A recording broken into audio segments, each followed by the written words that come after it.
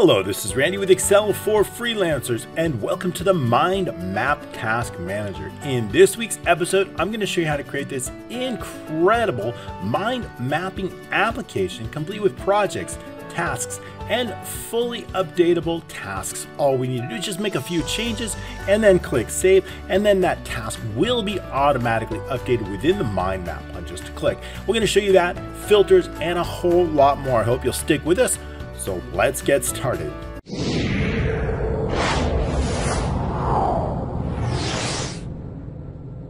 All right, thanks so much for joining me today. I am really excited to bring you the Mind Mapping Task Manager. I have had many requests for a mind map, and so today, combined with the Task Manager, I thought it would be a perfect opportunity to bring this to you in Excel like we do each and every week. Of course, all I ask is just a few things. If you have not subscribed yet, please do that. Go ahead and click the links down below, and either with your Facebook Messenger or with your email, we're going to get that sent over to you absolutely free.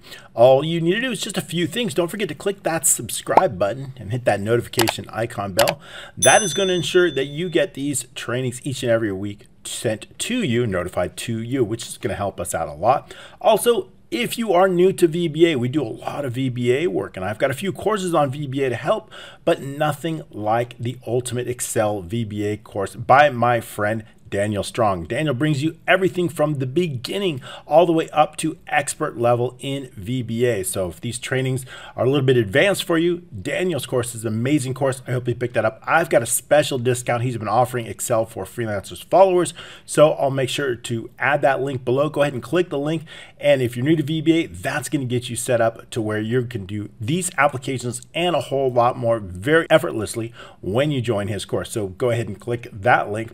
All right, great. So I've got a really great mind map task manager for you today, and basically we've got projects where we can create additional projects. We have staff. Each staff can be assigned a project, and then each project you can have multiple tasks assigned to it, right?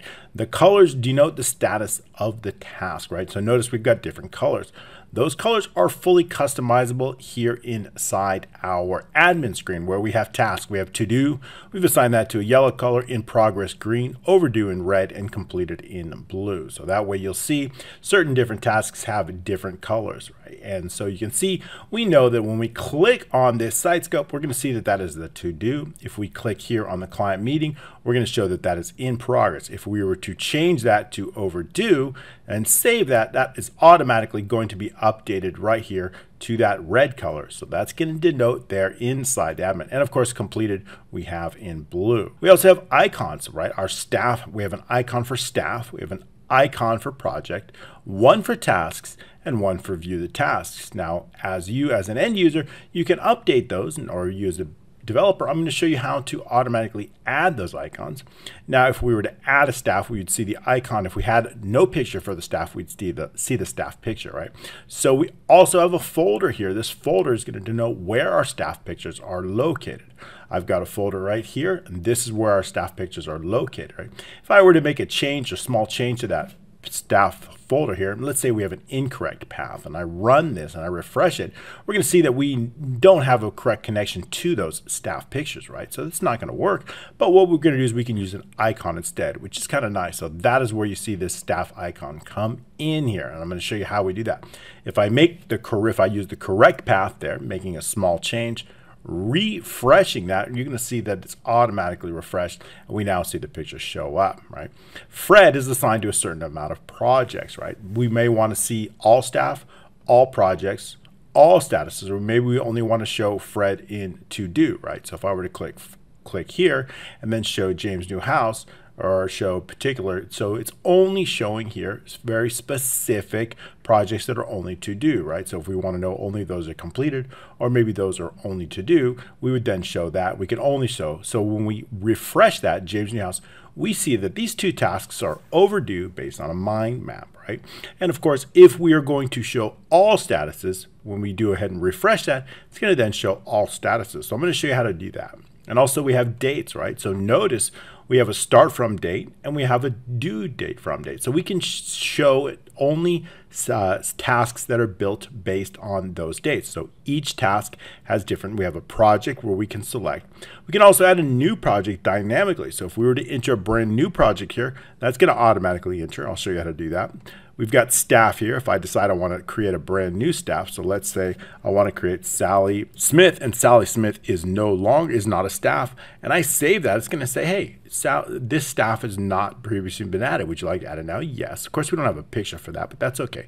If I were to then refresh it, we're going to then show that Sally Smith here now is located. Of course, there's no picture attached, so we can dynamically add that. And we added this client meeting to this brand new staff here. So it's extremely dynamic and very, very powerful. If we are to remove or reduce the projects and the task, it's going to show up. So there's a lot of ways that we can dynamically make changes to this, and I'm going to show you every step of the way, every line of code, every format, and how we created this. So also inside our database, we've got a list of tasks. So all the tasks are located here. Each task has an ID, a task name, and a staff ID and a staff assigned to that task, a status as you saw, start date and due date, a project ID and a project name, and then a description as you saw. And then we have a list of projects here. We also have a list of staff here. So we noticed that Sally Smith got added. If we were, of course, add a picture for Sally Smith, that would then show up, right? So let's say we do have a picture in that folder for Sally Smith. Let's use this Mary, because I don't have, or Lisa. Let's say lisa.jpg, right? If I add lisa.jpg, and I know that the path is correct, and we don't necessarily need an email. And if we go back to the mind map and I refresh that, automatically that picture is going to show up. We now have a picture for Sally Smith here because that's mapped properly. So all we need to do is just ensure that, one, the picture name is correct, and we also need to make sure that our file path that we've browsed for is the correct folder. And of course, if you want all these icons and all the pictures that I use, that is going to be available inside our Patreon platform. Patreon's a great platform where I do lots and lots more, way beyond the initial training in YouTube. So if you'd like to get on that and you want to add additionally, you want features added, you want me to fix something or focus on something, I'm doing all that inside the Patreon platform, along with PDF downloads, early advanced videos, downloadable training videos, PDF downloads, discounts, and a whole lot more. So I hope you'll join us there on Patreon. It's a really great platform. So we understand that staff can be added dynamically, and I guess eventually maybe on our Patreon we can add a picture here, a little button for a picture, so we could actually map that picture to the staff. We could do that. That's something we can add on. So as far as the task, it's relatively simple, just some basic information. When I expand on the staff, I want to know all the projects located. Notice that the staff changed to Fred. Fred is here, right? And I want to know all of those projects that Fred is on, and then as long as it's from the start date here, from the out, and then all statuses. I want to know the Fred's remodel, and then when I expand those, I want to make sure that those move up. So let's go ahead and reduce those. Now let's say I expand just one project, and we're going to show 4 different types of tasks on that. Now if I expand another one, we're not going to have enough space, so I need to make sure that the spacing automatically changes based on those tasks. And again, if I expand this Fred's house remodel and there's 3 tasks associated with that, I need to make sure that there's space. So I'm going to show you how to do that. And of course, I'm going to show you how to use these connectors to connect both the projects to the tasks and to connect both the staff to the project. So we're going to be showing you that as well. Okay, so you've got pretty much a round view of everything that we're going to be doing inside this and how that works. And we're going to go into it step by step, and I'm going to take you through every step. So I hope you'll stick with us. This one, I will show you everything and how we did it. And to keep in mind that we're going to need something when we click refresh. What that's going to do is going to clear all those out, and it's going to also let us know exactly how many staff it's going to clear based on this. And all that is based on this data here inside the task. So we're looking for all the data.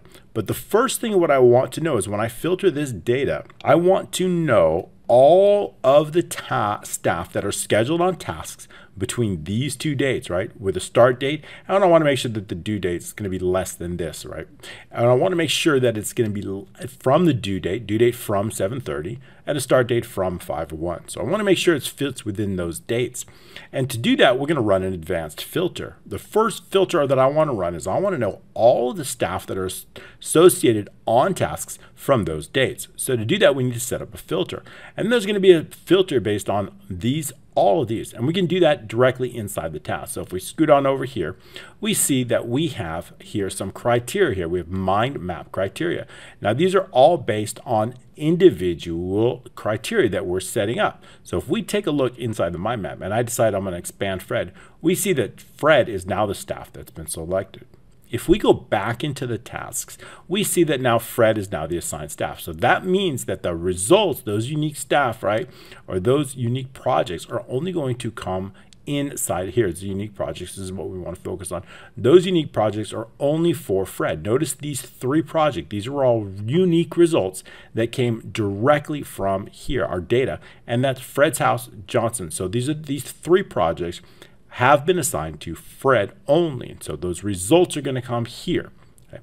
So we're going to take it based on that criteria. So now what we need to do is we need to develop criteria that is directly based on these cells here. H3 for the staff, J3 for the projects, L3 for all the statuses, and then O3 and R3 for the start date from and due date from.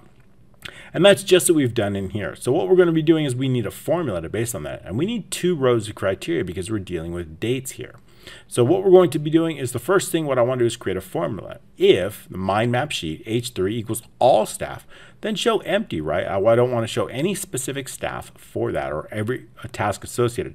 However, if it is not empty, I want to show that specific staff that's been located. And we're going to do that for 2 consecutive rows for both O3 and O4. It is going to be the same formula.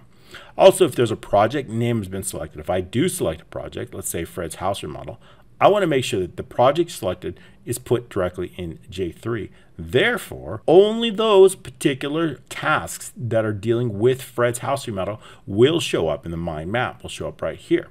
And so that's what I want to show. So again, inside that our criteria, we now see that the project name is also a very similar formula, except we're dealing with J3. If J3 equals all projects, then we're going to show anything that's not blank. Otherwise, we are going to show whatever's in J3. And it is that same formula in both P3 and P4. We need 2 rows because we're dealing with dates. We're dealing with 2 different dates. So we want to make sure that we're going to show both of those. Okay, and again, just like that, if I filter down a criteria, as you can imagine, maybe I only want to show those that are, let's say, in progress. And if I bring this and refresh it, we're only going to show those that are in progress. So inside the task, as you guessed it, the task is going to show just that, in progress. And then we can do that again with this formula. L3, if it equals all statuses, we're just going to show any task that's not empty. And then otherwise, we're going to show exactly whatever status that is. In this case, it is in progress. I also want to set up these start dates. And this is where it gets a little bit tricky because we're going to show dates and I want to show it less. In this case, right, if the mind map O3, I want to do is empty, then I'm just going to show everything greater than 0, right? Anything that contains a start date is what we're going to show, no specific date. Otherwise, we are going to show greater than or equal O3, right? I want the start date greater than or equal to that specific date. And notice the number, right? I don't want to show that in a date format. That 44682 is actually equal to this date, May 1st, right? I want to make sure that the date is in numerical form. And that way, regardless of the format that we're using here, it will provide the correct filter. And then I also want to make sure that it is less than, that start date is actually less than the due date here, because I want to show this less than R3, right? So less than or equal to R3, and that's going to do just right that. So any dates that are less than, if I want to show due dates from that, right, or up until that time, I want to show less than. If R3 is blank, I'm going to show less than all dates, which is going to use a large number. Otherwise, if it is not blank, we're going to show less than or equal to the due date of R3. And also, likewise, in the due date, I want to show very, very similar. So this is for the start date, right? I want to show the due dates of, if the due date is left blank, then I want to show less than or equal to a large number, right? Just to make sure that every single due date is considered. Otherwise, I want to make sure that the due date is greater than or equal to R3. I want to make sure that it's greater than, all right? And that's going to provide us with the proper date filters so we can do any start date from 5/1 up until due dates from 7/30. And that's going to show us only those tasks. If I were to refresh that, it's going to clear out all projects, all statuses, and all staff. I'm just going to show us a list of those staff. Okay. If I were to click on here again or click on here, it's going to show us individual mind maps for the individual staff, a single staff at a time. Otherwise, it's going to get too messy, right? So we're going to show this, and we can show this. I don't believe I have too many tasks assigned for these, but we can show individual tasks for these projects, and they're going to be automatically spaced out. And that's what we're going to go into first. Okay, so the first thing what I want to do is we're going to show you on this refresh, how do we create this list of staff based on the criteria here? Well, the first thing what we need to do is we need to have some samples. Notice I've got some shapes here. I've got a sample shape called sample or mind map sample, and that is for our sample shape. We're going to take that sample, we're going to create duplicates from it, and we can size them accordingly. So the size of this doesn't necessarily matter. VBA will take care of the size. And I've got a picture location here. This will show either the icon or the picture of the staff, and it's going to call it staff sample. So we're going to use these as sample. We'll be duplicating them with VBA, and then VBA will place them accordingly and also place the text. And I've got some lines and connectors which we'll go through. And I've got some icons here. Now these icons are going to be pulled directly from the admin screen. So what the macro is going to do, it's going to loop through all these icons. It's going to look for an icon, and if an icon is found, it's going to put them here. But first it will delete any icons here. So for example, if I were to delete these icons and I want to run that macro one more time, all I need to do is click refresh, and those were going to reappear right here because they are copied, deleted, and copied through the macro. And that way, if we decide to change one of these icons, all we need to do is then click refresh, and that change will be reflected automatically, and it will be showing up here and both in the tasks along with the preview. So it's very easy to change those icons dynamically, and I'm going to show you how to do that. All right, so let's start getting into the macro and see how we do that. We're also going to go over how we save, how we add new tasks, how we add delete, and how we load tasks simply by just clicking on a task icon to load the task details. So we're going to get into all of that. So let's go ahead and get into the developers, right? If you don't have that available, of course, you can just click Alt F11 to get you directly into the Visual Basic. We have three different modules. First, application macros having to do with the admin screen, the mind map macros, that's going to be building our mind map. And then we have the task manager, which are going to be able to, the macros, which will, of course, we're going to be able to save, delete, update our tasks. Okay, so let's get into the application macros. These are going to be the sum that we worked with on the admin. We be able to actually add an icon here if we want to. We will be, if I decided I want to change, let's say I wanted to change tasks to this little icon here, I could do that right here and just click OK. And then as soon as I refresh it, we're in here, we're going to show you that brand new icon is going to be available here. So we'll then see our new projects has this icon. So we can easily change our tasks to our icon or projects icon or anything we want in here. All we need to do is just change it right in here. So adding a new one. So that's going to be a really cool. I'll go ahead and change it back to our tasks, the one we had here. So we can see we can change icons on demand very, very easily. And we can do that with a macro. Well, the first thing that happens is I've got a selection change event, right? When I make a selection here, something happens, right? First thing that happens is I want to color this row. We can use conditional formatting to do that. So when I highlight that and I go into the conditional formatting, we're going to see there's specific rule that's going to be based on T1 row. So that selected row, that row is going to be placed directly in T1. When that specific row, 8 through 12, either row, goes into cell T1, I want that color, that dark blue fade with a white font, and I want that to be bold. So font's going to be white, and of course it's going to be bold type. And we're going to put that so that our macro is going to take care of it. Our macro, when I make a selection change, it's going to go directly inside this cell T1 over here. You see that in the upper right. Okay, that is the icon row that's selected. It's also the icon number. So actually, excuse me, T1, which is here. So 9. So as soon as I select something else, it's going to be gone. However, if I make that selection again, you see T1 now takes on 10 in the upper right corner. So that is going to handle our condition formatting, and that handles on selection change. So the selection change event is going to come directly from the admin screen. So when I click on admin, we have the first thing is selection change. And down, if we scroll down here, we were looking for specific cells. When we make selection change to those specific cells, it's going to be anywhere from E8 all the way to F12, E8 through F12. So when I make that change right here, when I make a intersection, basically, if not intersect, meaning I make a selection anywhere on the cell in that range that I want something to happen. The first thing what I want to make sure is I want to place whatever the row that we've selected directly into T1. This will trigger the conditional formatting. Triggers the conditional formatting. So we have that. Next up, I want to focus on some shapes. As we saw, there's two shapes here, two little buttons here. One is our add icon button, and the other is our clear icon button. If I want to clear the icon, all I do is just click delete, and that's going to clear that icon. Notice the icon's now been removed. If I want to add it again, I just click plus, and then I'm going to add that icon again. Okay, so how do we add icons dynamically? Well, the first thing what I want to do is make sure that these buttons are placed directly in the right place.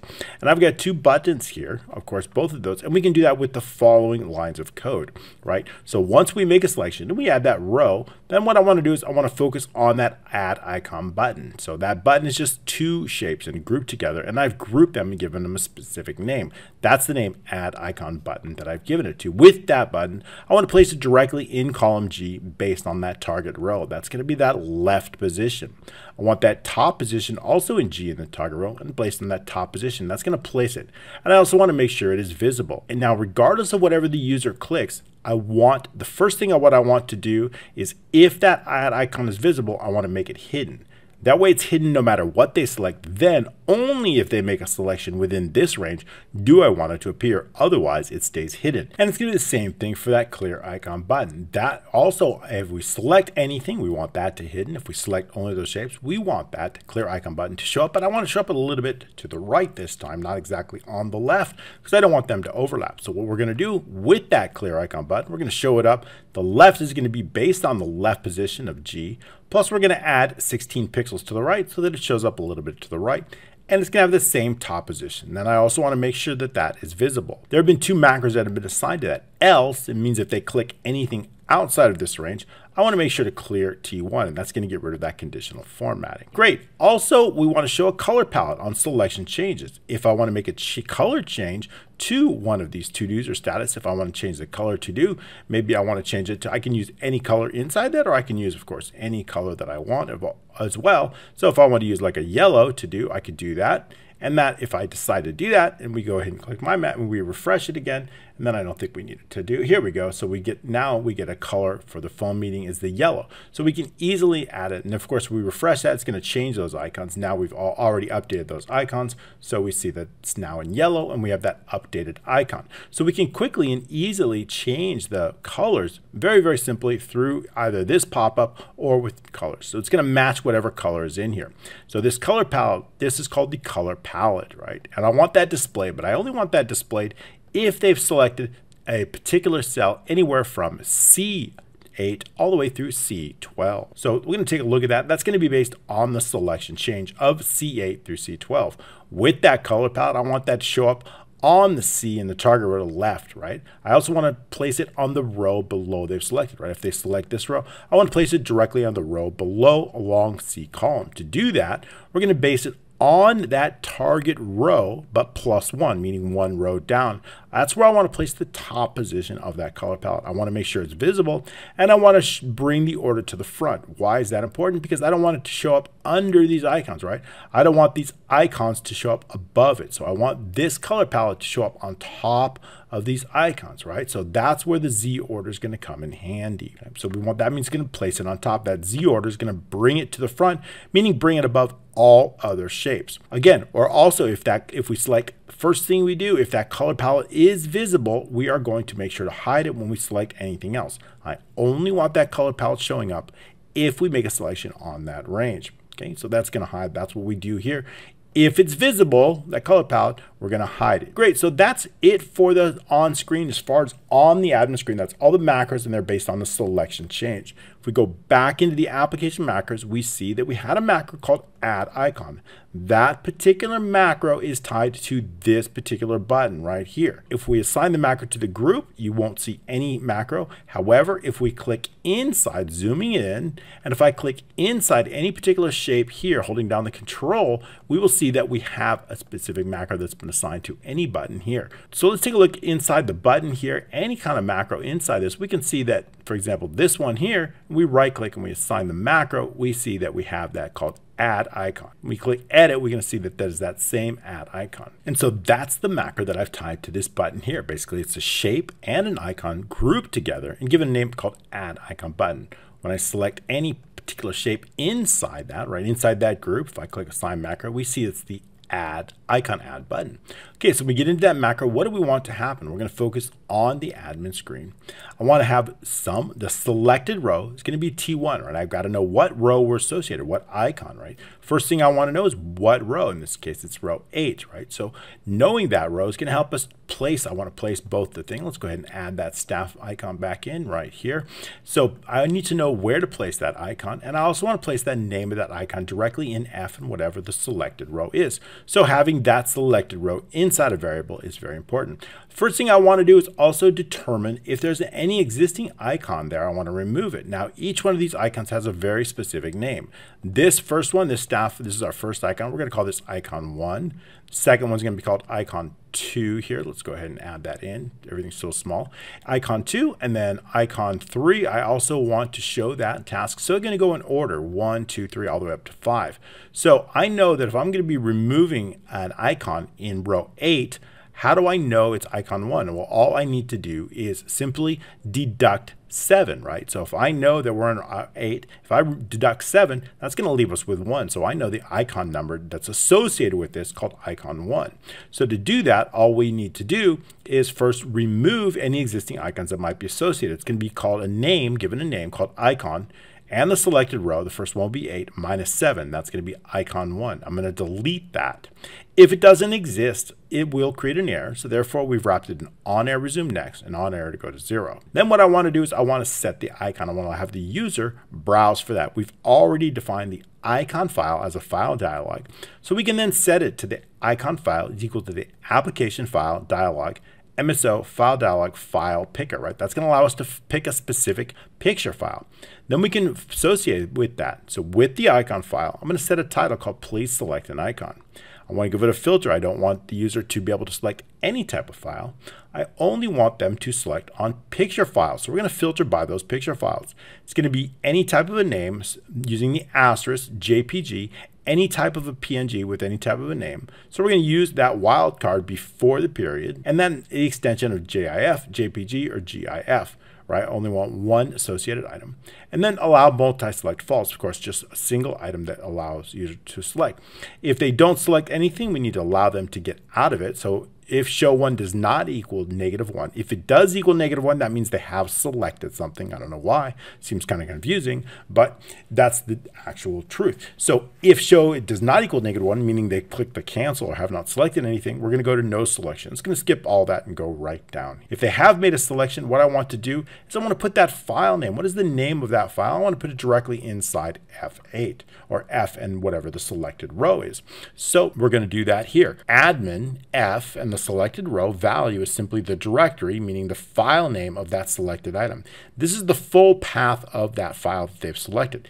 When we extract only the name from it, we're going to wrap a directory around it, and that's going to give us just the file name. Then what I want to do is I want to then insert that icon, right? Insert, I want to take that icon, and I want to put it directly inside column right here, column E, and I want to place it at the beginning of column E. So what we're going to do is we're going to insert that icon using the file path of the selected item 1, using that specific file path. I also want to give it a very specific name once I've inserted it called icon in the selected row -7, meaning icon 1, 2, 3, 4, 5. It's going to create that icon. Now we've placed that icon on the sheet, but we haven't sized it and we have not positioned it. So that's what we want to do next. We can focus directly on that brand new icon by calling it out by name, the name that we've given and assigned to it. We're going to place that left position in the admin and the column E and the selected row +1, meaning we don't want it exactly on the right. We want to move it slightly over right, not on the left, but a little bit over to the right. I also want to place the top position also on the same column and the same row and the top position +1. I want to give it a very specific width and a very specific height, making it square using width 12 and height 12. And then I want to make sure it's visible. That's it. That's all we need to do is add an icon. Now notice that we have clear an icon. To clear an icon, it's very simple. All we need to know is what row that's associated, right? If I know that the selected icon row is 8, you see when we selected something else, of course, when it's 8, right, then I know that the icon number is going to be icon 1. That's the one we want to remove. And so we can determine that based on the selected row. So we're going to get that selected row inside T1. This icon clear, this is the macro that's been assigned to that clear button. And then what I'm going to do is simply delete it. If it doesn't exist, it would create an error. So therefore, we've wrapped it in on error, resume next, and on error, go to 0. That is it. Theoretically, we could clear the name as well. All right. Also, we want to be able to set the status color. There's another macro. Remember the macro that's associated here. If I were to click on a color here and I want to set a color here, I could do that. Now, what I want to do is set that color there. There's a macro that's been involved. So when I click on here, when we click on any individual shape inside this group of shapes, and it's off here, we want to assign the macro to that, we can see that it's been called macro admin set status color. So that's the macro that we're going into, right? Admin set status color. All we need to do is look to the active cell, whatever sheet we're on. We're going to change that interior color. That interior color is going to be based on that selected shape. How do we know the name of the selected shape? We can use application color, something we're also going to be using a little bit later. I want to know what the fill color is of that shape, right? It's right here, fill for color RGB. We're going to take that color and we're going to make the interior color of that shape. Then also I want to do is hide that color palette. That's all we have to do. Last thing is simply browse for staff picture folder. This is the macro that's simply been tied to this here. So that way when we browse for the file, we can simply browse for it and locate that staff picture folder here, and then we can just browse it. So that's going to browse for that. That's the macro that allows us to browse for that folder. It's going to place that file path directly inside D3. So to do that, we can do that with this browse for staff file picture. This is the macro that's been assigned to that button. We're going to mention the bill folder, not really the bill folder, right? Should this be the staff folder? Let's make that change just so we're a little more accurate. As you can see, sometimes I just copy and paste this code as we all do, and then I'm going to find bill, right? And I'm going to place with the word staff because I like that a little bit better, and just place staff, okay? And then replace all. That looks a little bit better. It's 3 replacements. So browse for staff picture folder. The staff folder equal to file dialog. The staff folder is equal to the application. This time we're using a folder picker, okay? That's different. And then what I want to do is I'm going to set the staff folder, browse for, got lazy here, staff folder, and not lazy, busy. Allow for the multi-select, just one folder we want them to select. Again, if they don't make a selection, we're going to go to no selection. Whatever that's selected, that full folder path, we're going to place directly in D3. That's it. That's all we need to do. And that's it for the application macros. Relatively simple and straightforward. Let's go ahead and get into the mind map macros. And I'm going to start out with the first one called load staff. That is the macro that we're going to focus on. That is this macro that's going to basically allow us to refresh everything, clear everything out, and determine all the staff that are associated based on the filters that are set up here. Remember, if I select another staff, it's only going to show these staff. If I refresh, it's going to go back to all staff. But if I select here, it's going to only be a given staff here. So this macro is the one that is tied to this button here. If we take a look inside this button, clicking assign macro, we see it's called mind map load staff. That is the first macro that we're going to go over in our mind map module here, load staff. Okay. The first thing what I want to do is reset all those filters in H3, J3, and L3. Those are our filters located right here. H3, J3, and L3. I want to set it to all staff, all projects, and all statuses, right? Because we want to clear everything out. Make sure there's no associated filters. We'll keep the dates the same, right? That's fine. So that's going to let us load that. So we're going to do that first. That's going to reset all of our filters there, at least for our staff, projects, and statuses. I also want to remove all the mind map shapes. Now we're going to be going into a little bit naming in a little bit, but basically what I want to do is if I've got tasks displayed, projects displayed, I want to remove everything, right? So we've given them very specific names, right? So that way when I click refresh, I can remove all the names associated, and even the staff names are going to be removed and replaced. So to do that, we're going to do this. So we're going to remove all mind map shapes. So we're going to loop through all of the shapes inside the given sheet. Now we're going to use shape as our variable here. Shape has already been defined here as a shape, so we know it's a shape. So for each shape inside .shapes, I want to check for something. I want to look at based on the name. Obviously, I don't want to delete every shape on the sheet. I don't want to delete these shapes, or this refresh, or this icon, or this text up at the top. only these shapes, or especially any of my sample shapes or icons, only the shapes associated with the mind map. So each mind map shape has very specific naming involved that no other shapes have. So what we're going to look for is staff. These are all the shapes associated with our staff. So if I right click here, we see this is called staff 1. This is called staff 2, and so on and so forth. So I want to remove every shape associated with this. If we take a look at this, this is called staff picture 1. So both of these shapes start with staff, right? And also this one is staff expander staff 2. So all these shapes, even this little one here, this connector, staff connector. So all of these shapes start with staff. So that way we can remove all of them very easily using this. So if the name contains staff, is greater than 0, meaning the shape does contain the name, then we're going to delete it, delete all the staff shapes. Now for our projects, something very similar. If I select on here and we take a look at the projects here, this one's called proj, P-R-O-J. This is called proj icon, and then proj expander. So you get the idea. They all start with that and then they end a little bit. But all of our project shapes start with proj. So I want to be able to remove those also. So that means any shape that starts with proj is going to also be deleted. The same thing with the task group, right? If I got a group of tasks here, and notice it's called task group, right? So this group of tasks I want to remove. Our connectors here are called project, so those are going to be associated with the project, auto remove. And then I want to remove in this group. So any groups that start with task group, I also want to remove. So anything that starts with task group, we're going to remove. That'll remove all our task groups. And then also any icons. Yes, I do even want to remove these icons because each time when we run this particular macro, those icons are going to be brought directly from the admin screen. That means if there's any changes to the icons, the new ones are going to also be brought here. So these here are called icon 1, icon 2, icon 3, and icon 4. So I also want those removed as well. So any shape that contains the word icon is going to be removed. So we're going to loop through all of those and delete everything. So that's going to be great. So if I were to stop that code right here, and then I were to go ahead and refresh that, we see that when we take a look now, everything's been removed. Even our icons are removed. Everything's been cleared out. Okay. So if we continue with this code here, we'll see that everything automatically updates and our staff is now updated. Let's continue on with the macro now that we know that all the shapes have gone. So what I want to do is first, again, as I mentioned to you, I want to notice if there's any changes in those icons. We already saw when I tested it that I made a change to these icons, and those changes were automatically reflected in the mind map. To do that, I want to make sure that we're going to loop through all the icons, and if an icon does exist, I want to place that icon directly inside the mind map sheet. And the reason is I want that I don't individually pull them from the admin sheet each and every time. It's a lot faster if they're already on the current sheet. So I want to make sure that they're on the current sheet already. To do that, we're going to run a loop, and I want to run the loop where there's up to 5 different icons. As you're seeing here, we have places for 5 different icons. If we want to add an individual icon, we could. So I want to loop all the way from 8 to 12, or up to 5 different icons. To do that, we're going to run an icon number. Those are the numbers that we're going to be assigning to the icon. I'm going to check that E and the icon number plus 7, meaning starting on row 8, starting with 1, if it does not equal empty, and we know that E contains a name, right? That icon type is a name.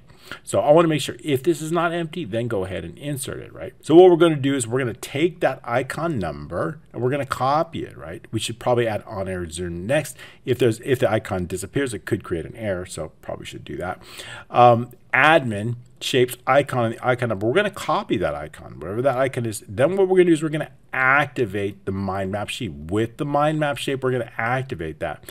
Then what I'm going to do is I'm going to select on a cell. This keeps from wherever I want to place it. I want to place it, the first one in A21 plus the icon number. So the first one's going to show up in A22. I'm going to select that cell. Once I select that cell, remember, we cannot select that cell without first activating it, because if we're not on the sheet and we're running this macro, it's going to create an error. Anytime you use select, you must make sure that we've activated the sheet, just to be sure, in case that we're trying to run this macro from another sheet, it would create an error. We can't select a cell on a sheet that's not currently active. We're going to then paste in that macro. Okay, if there's any error, we're going to let it know. So we could probably do on error. Let's do on error, go next here too, just in case there's an issue with the error. with the particular icon, or the icon doesn't exist, it would create an error. So we're going to add that there.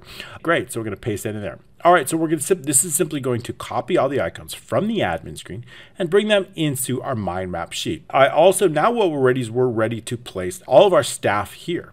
And so what I want to do inside here is I want to get our original top position, our left position, somewhere around F5, but not exactly, right? A little bit off that.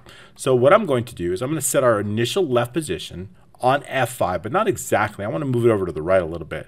I'm going to increment that 30 pixels to the right. So we're going to do that. That's going to set our initial left position. Set initial left position. I also want to set the initial top position. Now that top position is going to be based on also on F5, but on the exact top position. So this will be set initial top position. So once we have that, we can then continue on. I also want to get that picture folder. If we're going to be extracting those pictures directly from our picture folder, I need to know the full file path of that. That full file path is also located in the admin. So what we can do is we're going to set that picture folder based on the admin in the picture folder. If we take a look back inside our admin, we take a look inside this, we see that D3 has also been assigned a named range called picture folder. Also, just to make sure that the named range here, picture folder, should be different than your named range here, right here, called pic folder. Notice that these are different. Try not to keep them the same. I have had issues before where the named range and the variable name, if they're the same, it could create some issues. So we want to make sure the pic folder is different than picture folder. I also want to put a backslash onto the end of that because we're going to be adding the picture name. That picture name is going to become directly from our staff list right here. Here it's going to be pulling up, but I want to pull that from here. So notice each staff has a name as we added that one in. So continuing on with our macro. So we're going to set our initial folder along with the backslash. We're going to run the staff filter. What I want to do is I want to base it on this filter here. If there's any staff that have been based on a filter here, I want to run an advanced filter based on all the data all the way through row 46 here. And I want to run the criteria based on any criteria all the way from O2 through S3. And I want to have unique staff. That unique staff is going to be here, right? I want all the unique staff associated with it to come down here. Then what I want to do is I want to have the picture associated with that staff appear here. Now notice that that picture is not in our original data. That picture is located in our staff list here. So what we need to do is we need to extract that picture. And we can do that with a named range to help us out. So we have two named ranges that are going to help us out. We have staff name, which is a dynamic named range. And I also have another one called staff picture here. And so right here is a dynamic named range for staff picture. So we can see the staff picture right here. So all we need to do is simply use the index and determine on the staff ID. So we're going to close this out. And so what I want to do inside our tasks is create a formula. So as we load in, I want to create a formula right here. And I want to bring down this formula. So it's going to bring down those pictures. So what is this formula? First of all, we're going to check to make sure that if error. We're going to index the staff picture, right? That's what we want to locate, that staff picture. And we're going to base it on the staff ID in U3. And I'm going to base it on, and then what I want to do is I want to show that single column because it is that staff picture that I want to extract. If there's an error, just show blank. So as we bring this formula down here using VBA, it'll extract all those pictures. Then I have the staff ID, the staff name, and the picture all present, all ready for us. Okay, so that's what we're going to do. And I'll do that inside the macro. So the first thing we want to do is I want to clear the contents of any. I want to delete all the contents here, right? Just clearing that out all the way from U to W to make sure that we don't have any old data. So range U3 through W999, clearing any previous results. I want to get the last row of our original data using end XLF.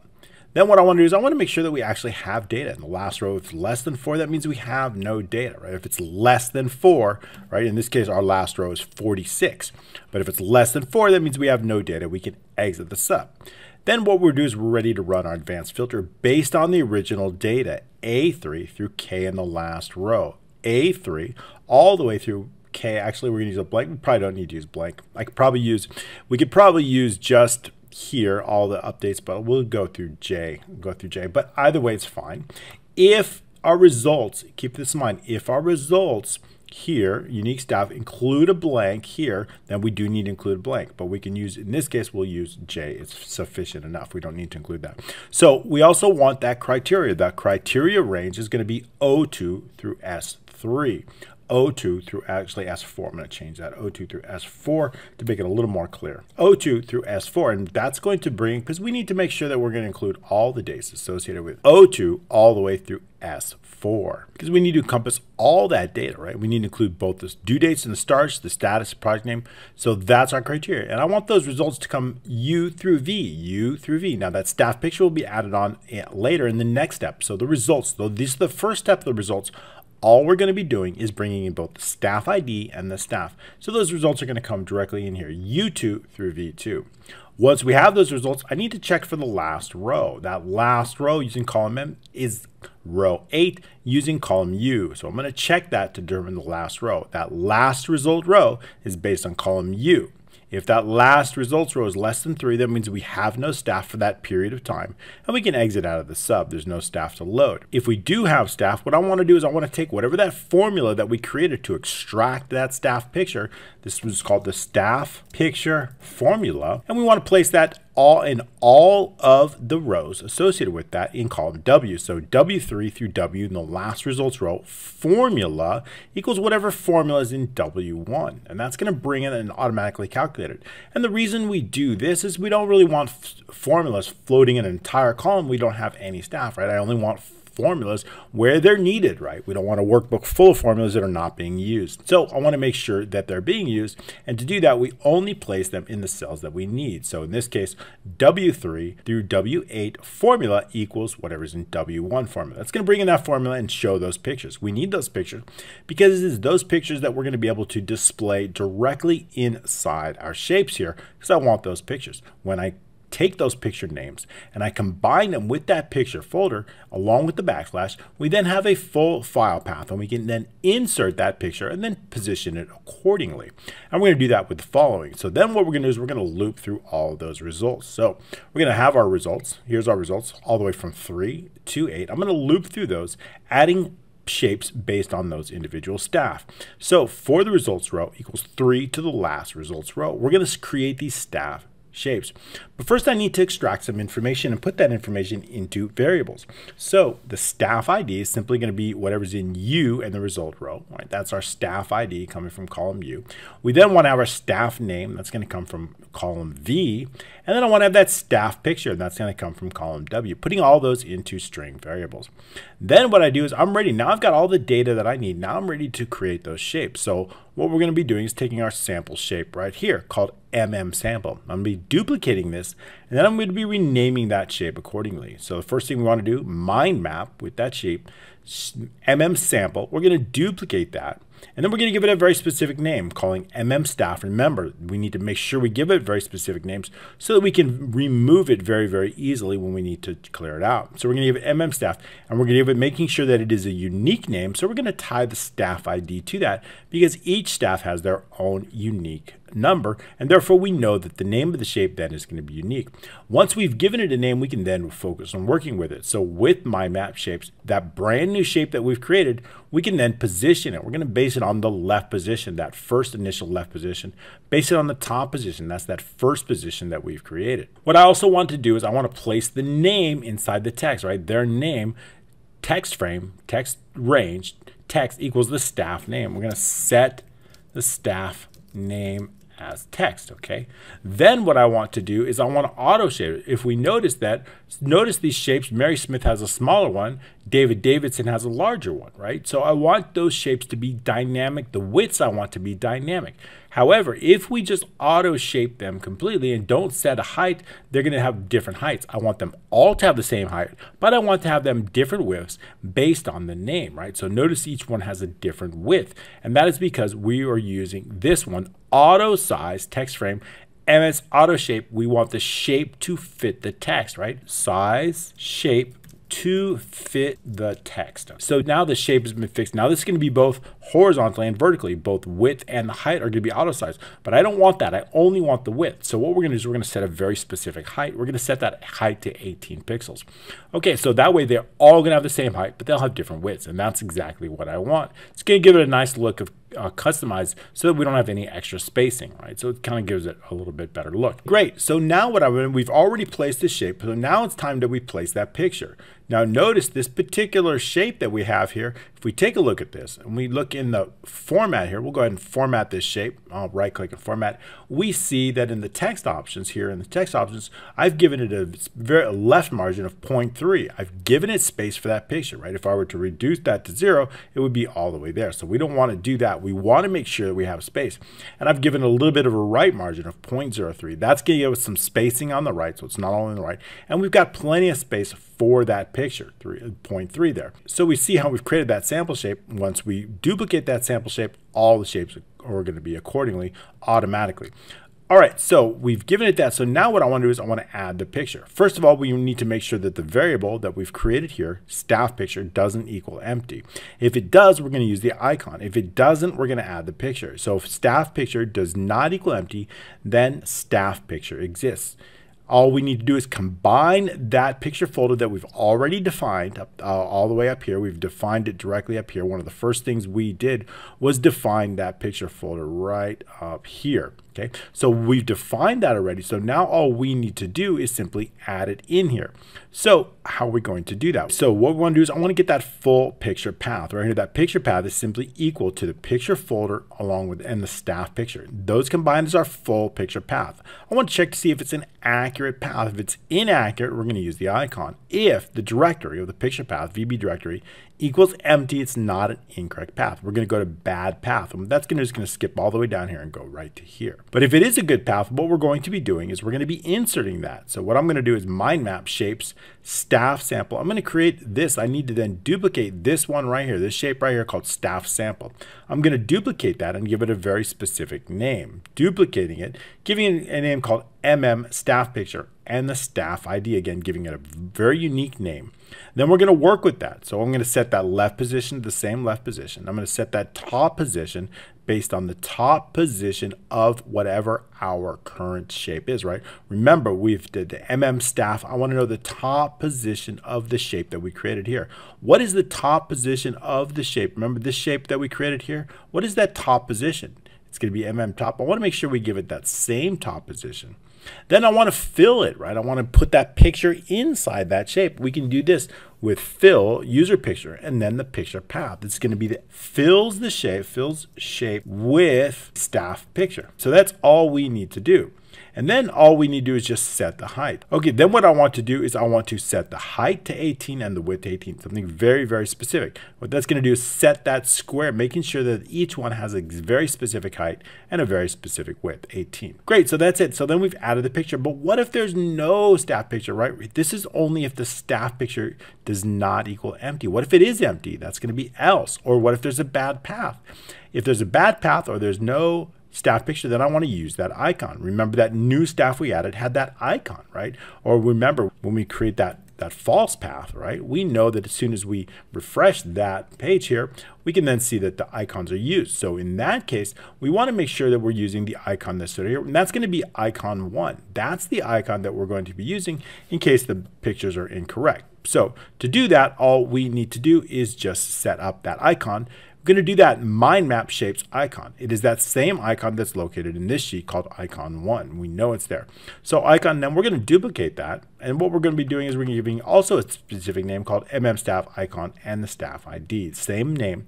We're going to do the same, everything else with that. We're going to place it on the left, a little bit over to the right. And also we're going to give it a little bit lower than the top position, giving it a very specific height and a very specific width.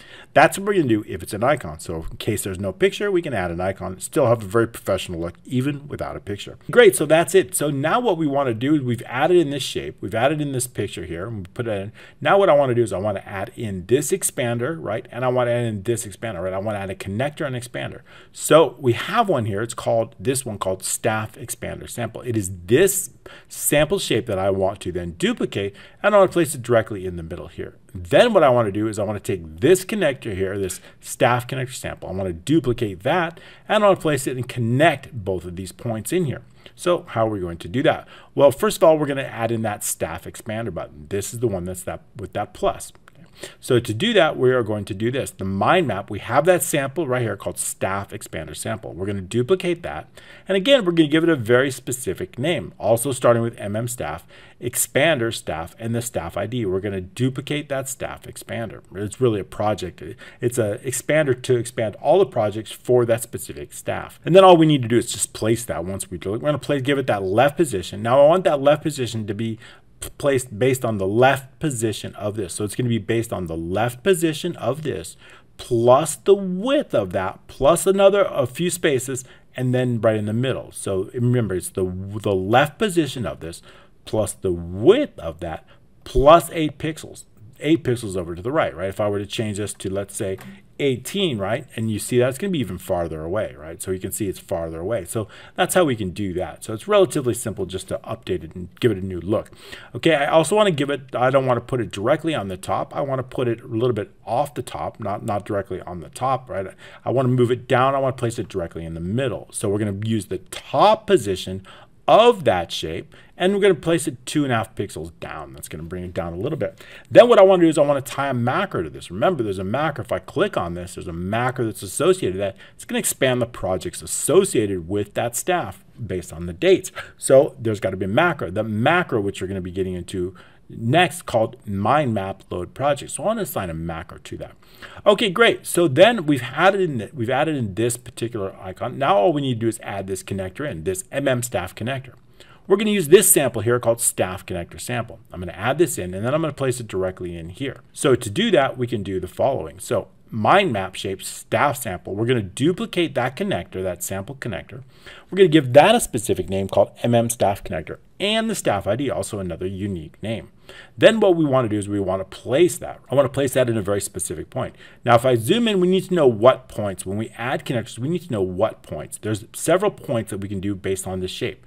It goes counterclockwise. This is 1, this is 2, this is 3, and this is 4. So the beginning connect based on this shape, staff 1, is 0.4. Again, it goes in counterclockwise here. Okay, so when we select on this, this is 1, this is 2, this is 3, this is 4, always in counterclockwise. Now we also want to place it on this shape here, right? So I want to place the other end, the end connector, on this shape. So if I drag this over, we see 1, 2, 3. So I want to place it on 3, right? Counterclockwise. So starting at 1, 2, 3, 4, going 4, and then going to 3. So that's just what we're going to do directly in here. So our connector format, the beginner connector, where are we connecting it to? We're connecting it to this shape directly, or mind map shapes, staff. That's the first. And we're connecting it to 0.4. Remember, telling us 1, 2, 3, and 4. And the second one, we're going to go 1, 2, 3, counterclockwise. So the second shape, we're going to the end connector format end connect is going to be placed on this shape, that's expander shape, and we're going to put it on position 3. Remember, if I were to change this, it would probably look quite ugly, but if I were to change it to here, right, and I refresh that, and we could see it, let's go ahead, no, it didn't change that. Oh, let me change it here. Let's put it to, let's say 6 here. I like that better. So if we were to refresh it, it's going to look kind of ugly, but you see the point, right?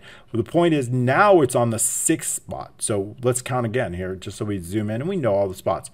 1, 2, 3, 4, 5, 6, right? So you can go all the way around. So you just do that, and you know that it's position 3. 3 is the correct one that we want on there. Okay, so we see how that, not 63, 3. Okay, so we see how the points along, we know how to count them counterclockwise to find the right point you want to connect. Then all we need to do as we loop is we want to increment 50, right? So I'm using 50 if we want let's say we have a lot of staff, right? We don't want them so far apart. Maybe we only want them to increment maybe 30. So if I were to change this to 30, they're going to be a lot closer together. So see how they're closer together, right? So that's going to be good if you have a lot of staff. That might be helpful. We'll keep it at 50 for our purposes. So all we need to do is just increment that top position as we loop through the staff, and then next result row. So that just loops through the individual staff. That's all we need to do to then create this. Great. So now we've got but now how do we actually create the projects? When I click here, what do I want to do? Well, I want to add in specific staff right here in our filter.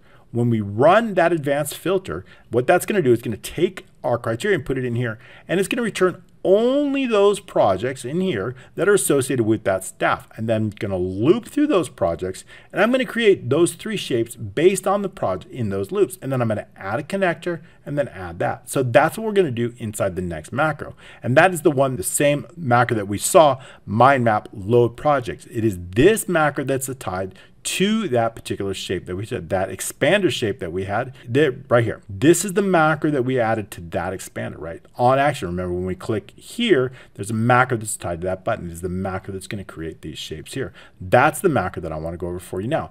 Mind map load projects. So the first thing what I want to do is I want a unique project ID as a string, project name as a string, and the project count. I want to know how many projects are associated with this. It's going to help us in spacing. The first thing I want to extract some data. I want to know the staff ID. What is the name, right? I want to know what is the staff ID, and I also want to know the staff name. How do we get the staff ID? If I know, let's take a look. Let's shrink this down and take a look at the original. If I right click on here, I see that this is called staff. Expander staff 1, right? We know the staff ID is 1. If I click here, we see the staff 2, and then here is staff 3. So what I want to do is I want to extract that staff ID. So how am I going to get that staff ID? I'm going to use the application caller. That is the name of the shape that called it, right?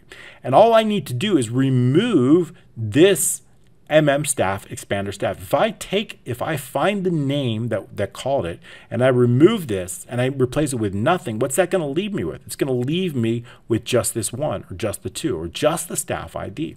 So that's all we need to do. So the staff ID using the replace along with the application caller, we're going to remove this next, replace it with nothing, and that's going to extract only the staff ID. But I also need the staff name. I want to place that staff name directly in H3. So how do we get the staff name?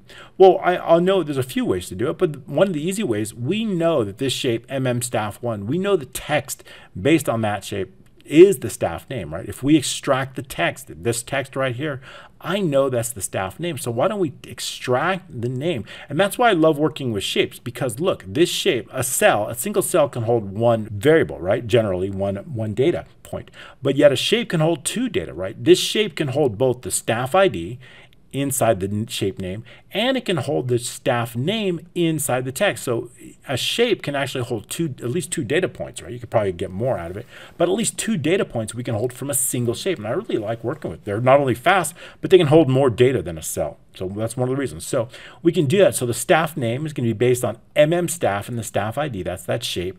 We're going to extract it, the text frame, text range, text. We're going to get that staff name directly from that. And all I need to do is just take that and place it directly inside H3. So once I have that staff name, I'm going to place it directly in H3. And what that's going to do is add our criteria. It's going to automatically add that name here based on the formula to our criteria right here. So we can do that right here. H3 is going to equal the staff name. I don't want to make sure that we're resetting all the projects, right? If I click staff name, right? Let's say I click here, right?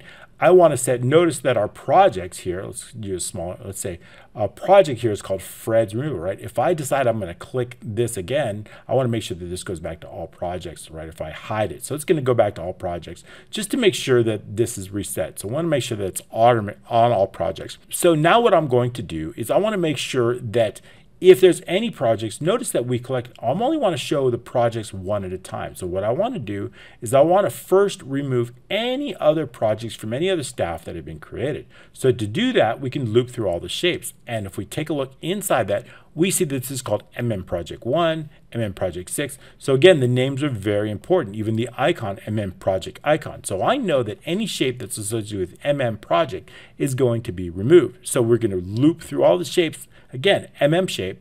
This time, we're going to look for any shape with Project. If it's greater than 0, we're going to remove that shape.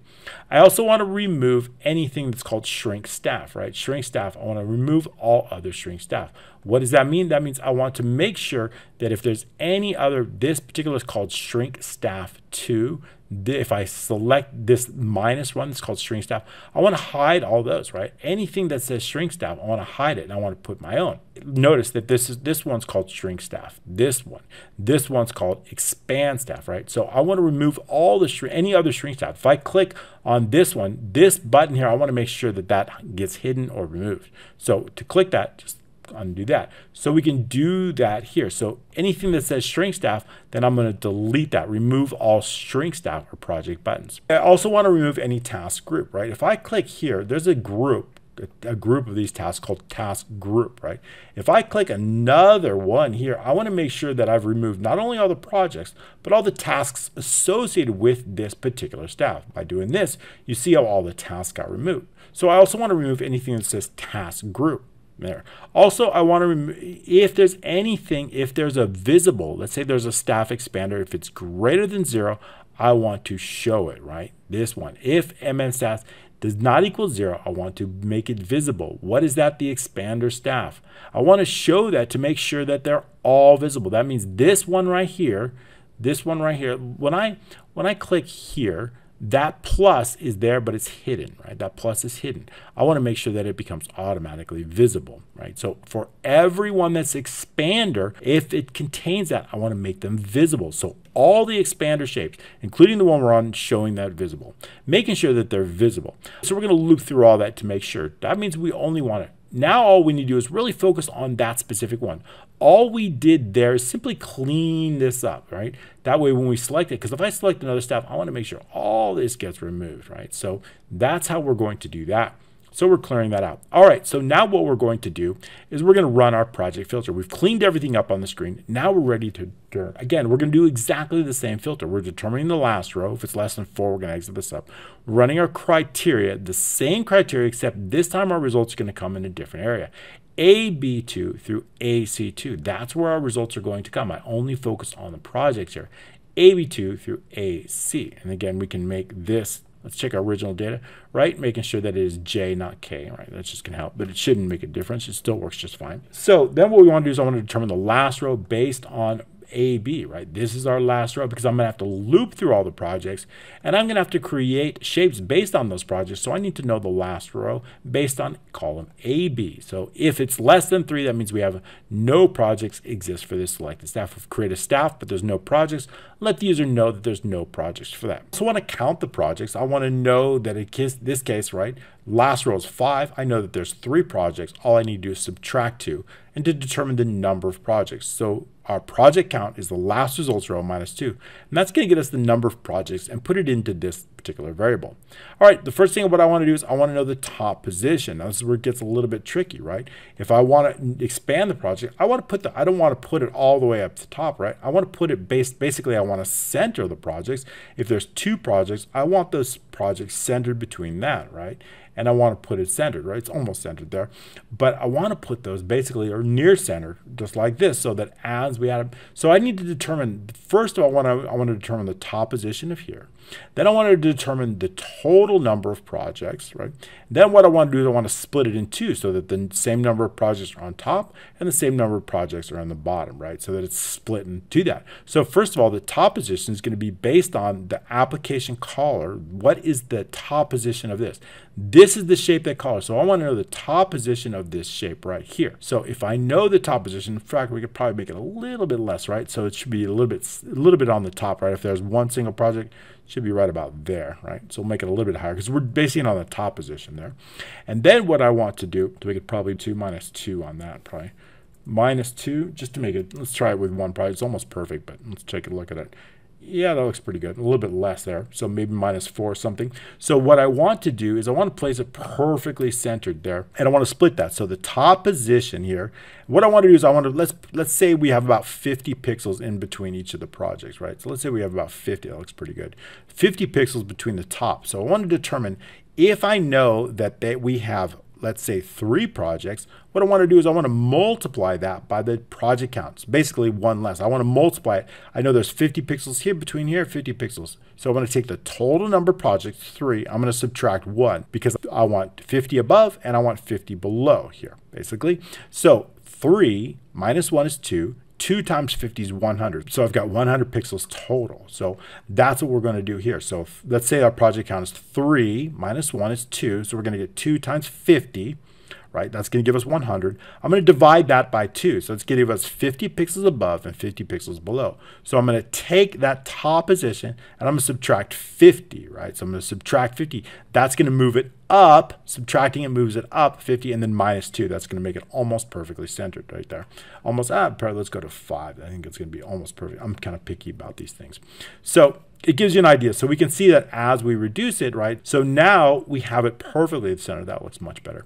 So it's perfectly centered, right? We've got 50 above, 50 below. If we're adding more projects, right? So take a look at this one. However, take a look at this one. What if the top position is higher? What if it's, I can't be up here, so I need to set the limit to the top position. The top position, this is for projects, right?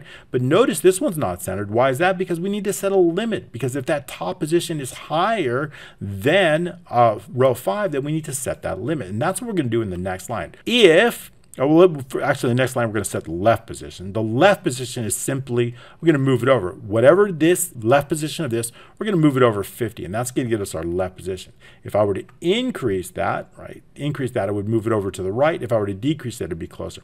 So now what we're going to do is we're going to double check that top position. I need to make sure in this case that if there's, we can't split this one, right? Let's say this is 100 above and 100 above, but it'd be too high up. So what I need to do is I need to check that top position. If that top position is less than the top position of this, then set the top position, that minimum top position of row 5. So we're going to do that right here. If the top position is less than the top position of row 5, then we're simply going to set the minimum top position equal to row 5. This sets the minimum top position. And this is a perfect example because you see this cannot be split up there. And the same thing with this one here. Notice it can't be split up at the top position, so we're going to bring it lower. So this sets the minimum top position. Great, so we set the top position, we've set the left position, we know where to place these.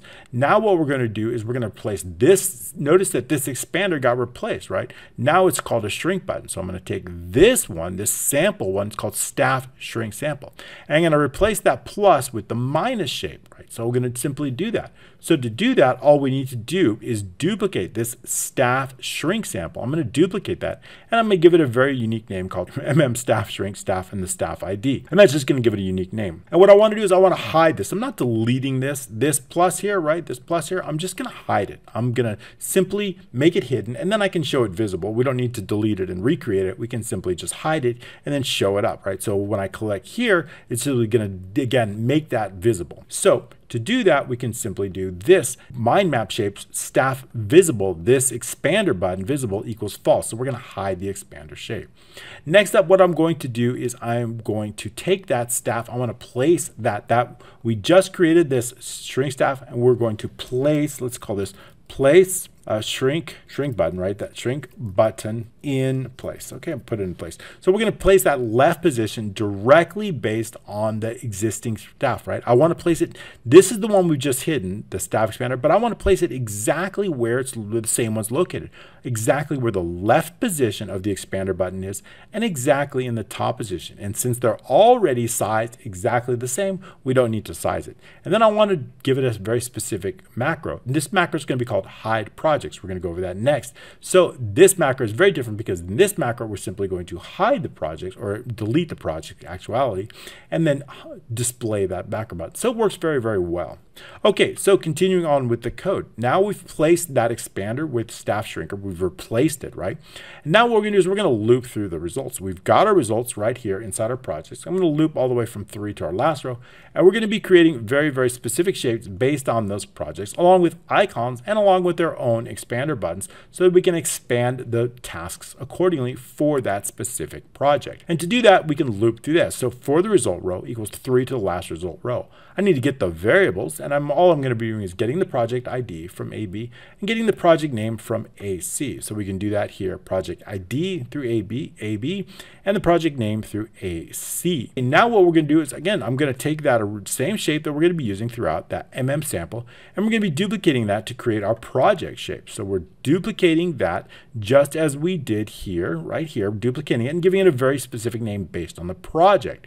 This time we're basing it on project and the project ID, being unique because that project has a unique ID. Then we're going to focus generally on that. All I need to do is place it on using the top position and using the left position, which we've already defined up here, right? We've already defined all the way up here, the MM top and then the MM left position. So the mind map top are already placed.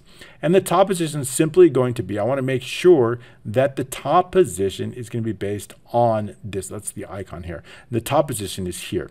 Okay, so now what I want to do is I want to add that this particular, we've created, not this one here, not this one. Let's keep track here.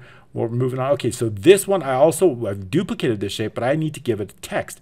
That text inside there is simply going to be the project name. So to do that, text range is going to be that project name. So this is going to set the project name. And again, just like we did with the staff, I want to automatically size it as far as the width is concerned, because that way we have different widths for our different projects based on the text. So to do that, all we need to do is use auto size and then use shape text to fit. And then of course, making sure that we do set the height so that they all have the same heights of 18 pixels. Now we can add that project icon. And I know the project icon, that's going to be icon 2, and it's located right here. This is our project icon. We've already brought it over, so that's what we're going to be using right here.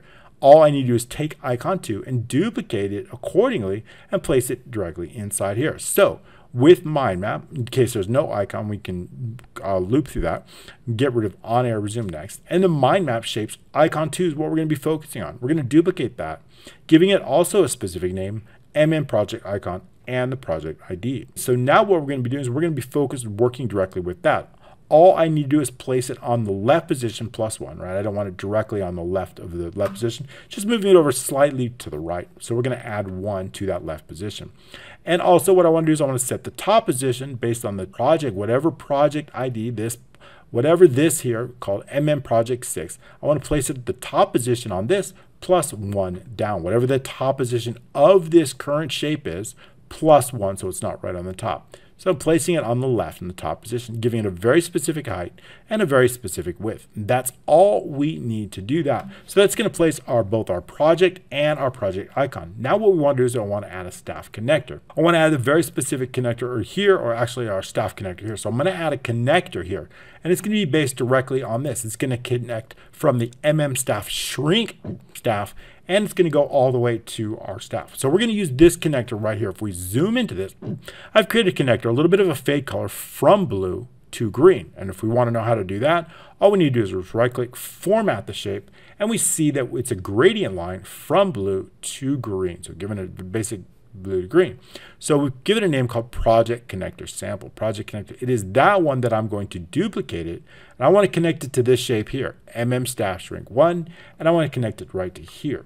So to do that, all we need to do is do project sample. We're going to duplicate that, giving it a very specific name, project connector, and the project ID. It's going to duplicate our staff connector. Let's connect our staff to our projects. And then again, just like we did before, we need to assign it very locations, right?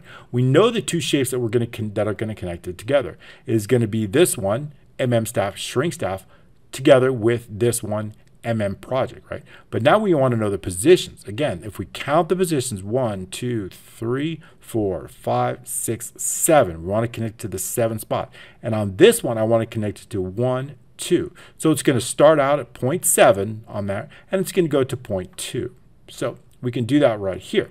So with this particular brand new shape that we just created, we're going to connect it to our staff shrink and the staff ID. This is why it's important to extract that staff ID. We need that staff ID. Remember, that was one of the first things we got up here. Right up here, we extracted that staff ID. That's very important because I need to know what connector to tap it. That staff ID is right here. I know the rest of it, but I need to combine it to the staff ID so I know exactly what shape to connect it to, right? If I expand this one, I need to know that it is staff 2. So getting that staff ID is very important. So I know the rest is the same. So I know exactly where to put those connectors in. So we're going to find that staff connector right here. So we're going to put that staff connector, scroll down and find where we were. So here, so we're going to connect it to the MM staff, shrink staff, and the staff ID 0.7 on that. And we're connecting it to the one we just created, MM project, and clicking 0.2, right? From 7 all the way around here, 2.2. So that's going to connect it right there. That's it. So now what we want to do is we want to add the project expanders, right? So we've added in the staff connectors. Now what I want to do is I want to add in the project expanded, right? If I'm going to expand this project right here, I need to add in this. So this called MM Project Expander Project 2, right? So how are we going to do that? Well, first thing we're going to use is this sample right here. I've created this sample called Project Expander Sample. It's the same thing, just in a different color, right? I could have changed the colors with VBA. So I'm going to place that directly here. I want to place it so that I can expand that project and then show all the tasks accordingly. So I need to place that, and I also need to duplicate that. So adding in those expanders, we're going to take that project expander, that sample expander, we're going to duplicate it. We're giving it a unique name based on this and the project ID. Then we're going to do is we're going to focus, we're going to place that directly on the left, right? I want to place it on the left position of this, plus the width of this, plus a little bit more, and I want to place it directly in the middle, just like we did before. So we're placing it based on the left position of that original shape for the project, plus the width of that shape, plus a little bit more, plus 8 pixels. And I also want to place the top position based on the top position of that project and ID, plus a little bit down, 2.5. That's going to drop it down, center it. Then, of course, I want to assign a macro to that. There's a macro that we're going to focus on. That macro is going to load these tasks up. So I want to make sure that there's a macro that's already been assigned to that. And we're going to call that mind map load tasks. That is the macro that's going to load those tasks up. Great. So now all we need to do is just add this little connector here. Again, this is very easy. We've got another connector here. I'm going to add this blue one here. This one, what does that look like? That, again, that's a blue to green. So I'm going to use that same connector here, and I'm going to add it directly in here. So when we expand it, it's going to show, and then hiding it, let's go ahead and hide that expander. So that's the connector I want to add in right now. So we're going to do that. To do that, we're going to use that project connector sample.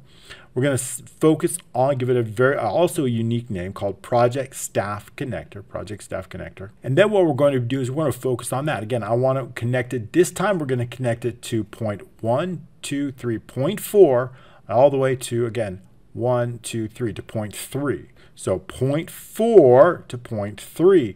We're connecting it to the project, and the project that you're connecting it to this shape here, and then we're going to connect it to this brand new expander that we just added on point 3. That's all we need to do. So as we loop through each project, we're going to do that. And then we're simply going to increment the project so that we have a space, a 50 pixel space between all the projects accordingly. So that's it. That's all we need to do to create those projects. Next up, again, we need to hide the project. Remember, we also created this expander, and we also assigned a macro to this called collapse task. Actually, this one right here, sorry. This one right here, that one, we haven't got into that one yet. This one here, right, when we expanded those projects, we had a macro here that's been associated with this one is called actually the hide projects. That's the one I want to go in. And what's this going to do? Well, when we click on that, it's simply going to hide all those projects or actually delete them. So that's the macro that I want to go into now. So the first thing what I want to do is I want to reset all the projects. If I've clicked a project here, I want to make sure that we're resetting all those projects. I want J3 to go to all projects, right? Because I'm clicking on another staff. I want to make sure that it goes to all projects here. So setting J3 to all projects. Next up, I want to loop through all the shapes. I want to remove any shapes that are associated with projects and any shapes that are associated with tasks. As we move through different staff, I want to make sure that all of this got removed when we click on that one. So when I click on this here, so let's say I click on here and I've expanded different here. I want to make sure that when I click on hiding that, I want to make sure that all those get hidden. So we need to simply loop through those and look for any shapes that are based on project or based on task and simply delete them. So we can do that here. So we're going to look for any shapes as we loop through all the shapes in the sheet. Look for any shapes that are associated with those tasks, such as the group, right? Group, task group 6 here, task group project 2, and remove all of those associated with that. And also what I want to do is any expanders, right? Move any shrink or remove all shrink or staff project buttons here. And also the staff expander, make sure that that is now visible. Remember, we've hidden that expander, right? We've hidden it. When we move here, we hide it. Now we need to show that this staff expander, and we need to know that staff ID, also important there. So we're going to do that expander staff. Any shape that contains this, we're going to then, if it's greater than 0, we're going to make sure that that's visible, showing that, okay? So that's going to loop to show that expander. I want to make sure that all these expanders are displayed and none of the shrink ones. So that's going to show them. All right, so that's all we have to do to simply then hide, simply hide any tasks that are associated or projects that are associated with a task as we remove that and expand it. Great. So the next macro that we're going to focus on is the load tasks. Now this is the macro. When I click on a specific here, it is the macro that's loaded here. That is the macro that's tied to this button. If I right click here and we assign the macro, we see it's called load tasks.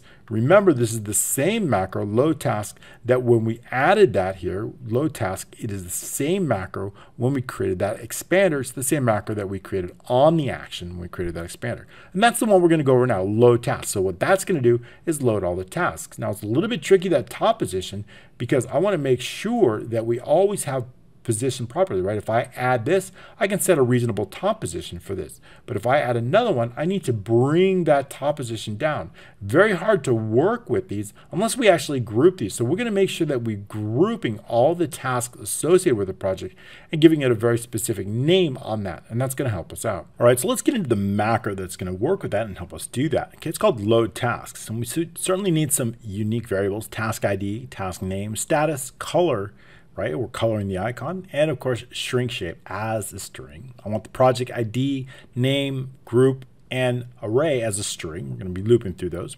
I want the task count. I want to know how many tasks, the row and last project row. The group count, right? How many groups we have. We need to position those, so I need to know how many groups of tasks. The project row as we loop through the projects, and the total task height. I need to determine the height, and I want to make sure that the heights of these are separated so that they are not all over each other and that they're separated accordingly. So we need to know that height, put that into variable. I also want the task group as a shape.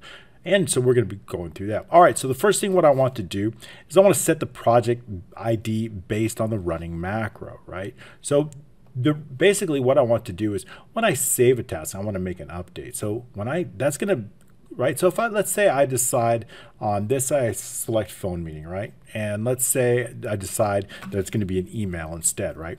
When I make a change to that, I want to update that when I click save. So I need to determine, notice it changed to email, right?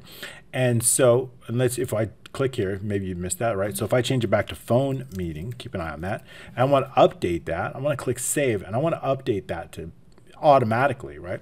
So I need to know the macro that called it. There's one that refreshes this based on this save, and there's another one that refreshes it based on this. So there's two different ways that we can run this. So I need to determine, and we're going to use application caller, meaning what is the name of that shape? Project 1. I need to know the project. All I need to know is the project ID so that I can determine all the tasks within that project ID. So that project ID is either going to come from here, this number 1 here, right? This is project here.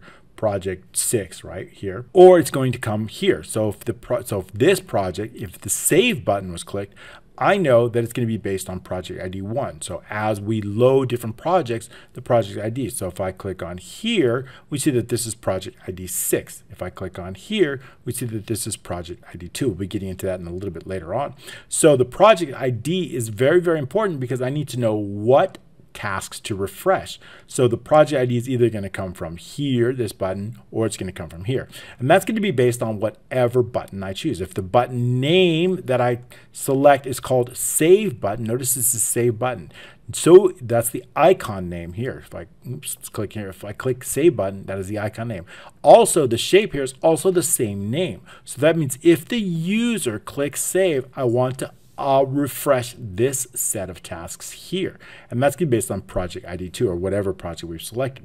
Right? So I need to basically differentiate. I need to know, is the project ID here or is it here, right? Which one are we doing? Because there's two ways that we can refresh. There's basically two ways that I can refresh the task. I can refresh it here, or I can refresh it with the save button. So that's just basically it. So two ways. So I need to determine which one is used, right? So if the application caller is save button, we're going to extract that project ID from B2. However, if the application caller contains this, right, meaning this button right here, let's take a look at these buttons right here. If it's called, take a look at this name button, it's called MM Project Expand Project 6, right? So if the color contains this text, we know it's the button. Then how do I get that project ID? Then the project ID is basically all of this, subtracting, removing all this text and leaving just the 6 there. That's going to be our project ID. I just need to extract, I need to get that project ID. It's very, very important. If I have that project ID, then I know what tasks to put in there. So just because I only want the task for that individual project.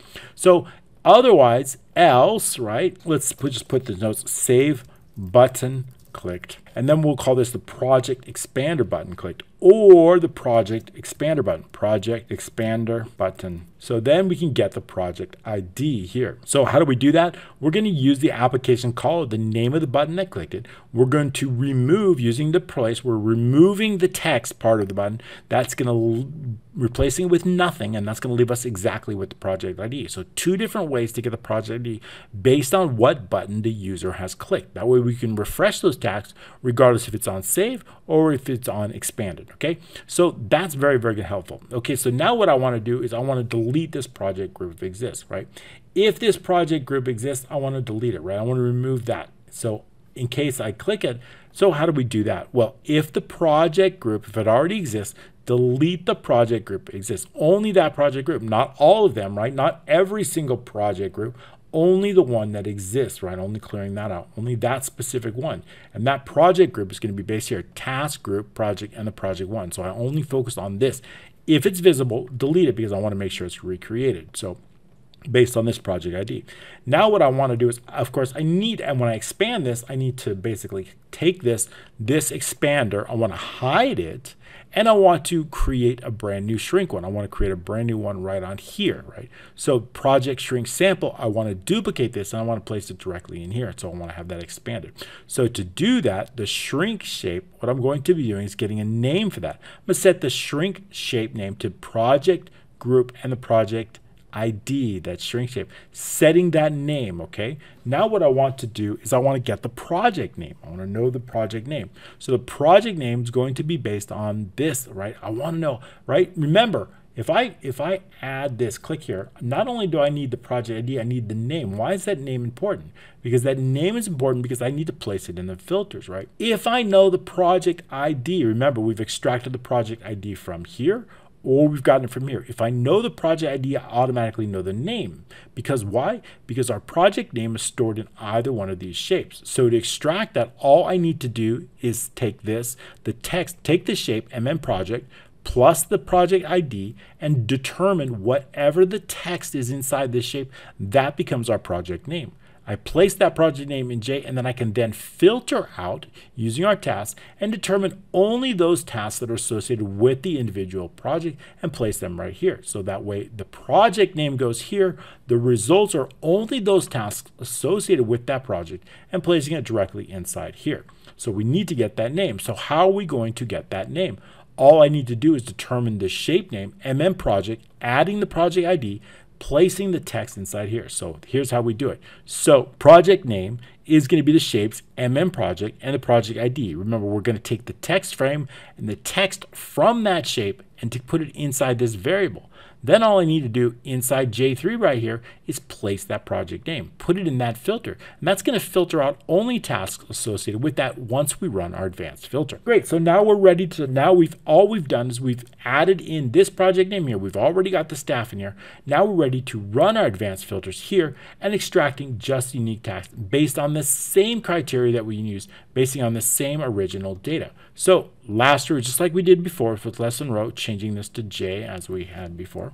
And then what we did is I want the same criteria, right? Same exact one, O through S. No, actually it should go to 4, right? I'm gonna change this one up here. I think I forgot to change this one up here to 4, making sure that we have that all the way. Yeah, that's what I thought, 4. So now 43. Okay, so 4, so that way we can get all that. I wanna make sure that that's accurate because we need to include both dates on that.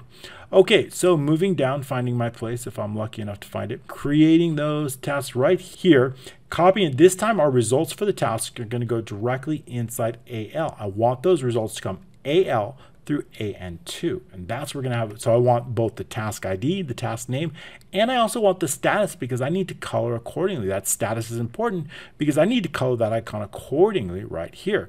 So to do that, we need to color these icons and fill those icons with that color. So to do that, we're going to have those results come there. Again, pulling the last row based on AL. And then if there's no results, right, if the last results were less than 3, then let the user know that no tasks exist for the selected project. And we can exit out of the sub. I'm going to turn off application screen update. It's going to make it a little bit faster because we have to move those things. And now what I'd like to do is I'd like to sort these, right? In this case, take a look at this. I like the sort. I like the idea of having the sorted based on the same here: to do, in progress, overdue, and completed. I want them in that order, that specific order. So to do that, right, notice that they're all in that order. I want to create a custom order. And to do that, we're going to use custom order. So that's the order I want. So AN3, we're going to set a sort. We want to clear the sort fields. And we're going to add a key based on AN3. That's going to be the status, right? If we take a look at our results, our status is going to come in AN3. And that's where I want to sort. And I want to base it on this order: to do, in progress, overdue, and completed, right? That's the order that I want to play it. And data option is normal, and I want it ascending. Then I'm going to set the results based on AL3 through AN in the last results row. That's going to sort them based on the status in that order. And then we're going to apply that sort. Once they're in that order, I want to determine how many tasks. Very important. I want to determine how many tasks. I know if the last row is 6 and I subtract 2, that we have a total of 4 tasks. So we're going to do that and set that into a variable called task count. And it's going to be the last row minus 2 is going to be the number of tasks. I want to get that top position, right? I want to know what are we going to, again, just like we did before, we're going to take it based on the project and the project ID. Going to paste it on this project, right? If I remove this, let's remove it. If I set that top position, I want to be based on very similar to what we have around here, similar to this, right? So I'm going to base it on that, but I want it a little bit higher than that, right? Based on that. So because I want it closer to the top. Otherwise, we're going to set up. So that top position, it's going to be the top position, and we're going to do the task count minus 1, and we're going to multiply it by 50. 50 is going to be the spacing between each task. If we want less spacing, we can do that too. So 50, right, times the task count minus 1 divided by 2, setting the top position, split rows above the expander. Okay, we're going to set that left position also based on that. Basically, I wanted 80 pixels based on this. 80 pixels away, setting the left position, moving it over to the right. If it's less than 80, move it closer, and so on and so forth. So it's going to set the left position, okay? Now, again, I want to make sure that that mind map, right, that top position has a minimum, maximum top, right? If it's up higher, setting the maximum based on row 5, just like we did before. So if the top position is less than row 5, the top position, then set the row position based on the top position of row 5. It's going to set the minimum top position, just as we did before. And now what I want to do is, again, I want to replace that expander with, I want to replace it with that shrink button. So again, we're going to do just like we did. We're going to take that shrink sample, we're going to duplicate it. And that's this one right here, this shrink sample. I'm going to duplicate it, and I need to make sure that it is placed directly in here. And it's going to be the same left position and the same height position as our expander, right? But I certainly want to make that expander, I want to hide that expander, right? When I click here, I want to make sure that this is hidden and the shrink is shown. So I'm going to hide that and show the shrink. And so to do that, we're going to make sure that expander shape is going to be visible equals MS false. We want to hide that one. Then all we want to do is take that shrink, the one that we just duplicated right here, and we're going to place it. I want to place it directly in the same location as our expander, the same left position as our expander, the same top position our expander. And I also want to, of course, assign a macro to that. That macro, this given macro, is going to actually be able to hide these tasks. So I want to give it a macro that's going to hide these tasks. So to do that, we're going to give it a macro called mind map collapse tasks. That's going to collapse those tasks, right? So we don't see them. Okay, so now we've basically created this. We've added our expander here. We've shown it up. Now what I want to do is I want to create the associated shapes for that task. To do that, what we want to do is I want to loop through, just like we did the projects, just like we did the staff, we're going to loop through all the tasks associated from 3 to 5. So, or the last row. We're going to loop through all the tasks, that last results row. Again, I want some variables. The task ID is going to come from AL. The task name is going to come from AM. And the status is going to go into a variable. It's going to come from AN. And the status is exceptionally important because it's going to pull our colors, right? I need to look in here and determine what row the status is on and then extract the color of the cell. And that color of the cell is going to come directly from column C when I locate it. Now I've also created a name range called status here. So what I want to do is I want to find that status, determine what row it is, and then get the color out of it. So that's what we're going to do. If it's not found, it could create an error. So we're going to wrap it in on error, resume next, and on error go to 0. We're going to set that task row. It's going to be based on the admin status named range. We're going to look for something, find. We're going to find that task status. And I want to extract the row from it. Okay.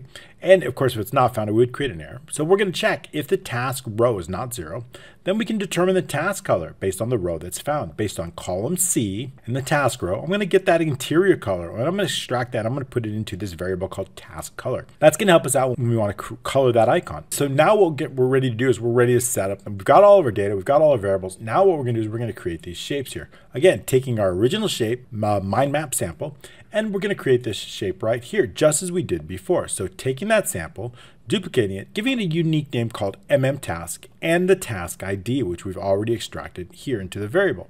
Now what we're going to do is we're going to work with it. We're going to set the left position based on the left position, the top position based on the top position.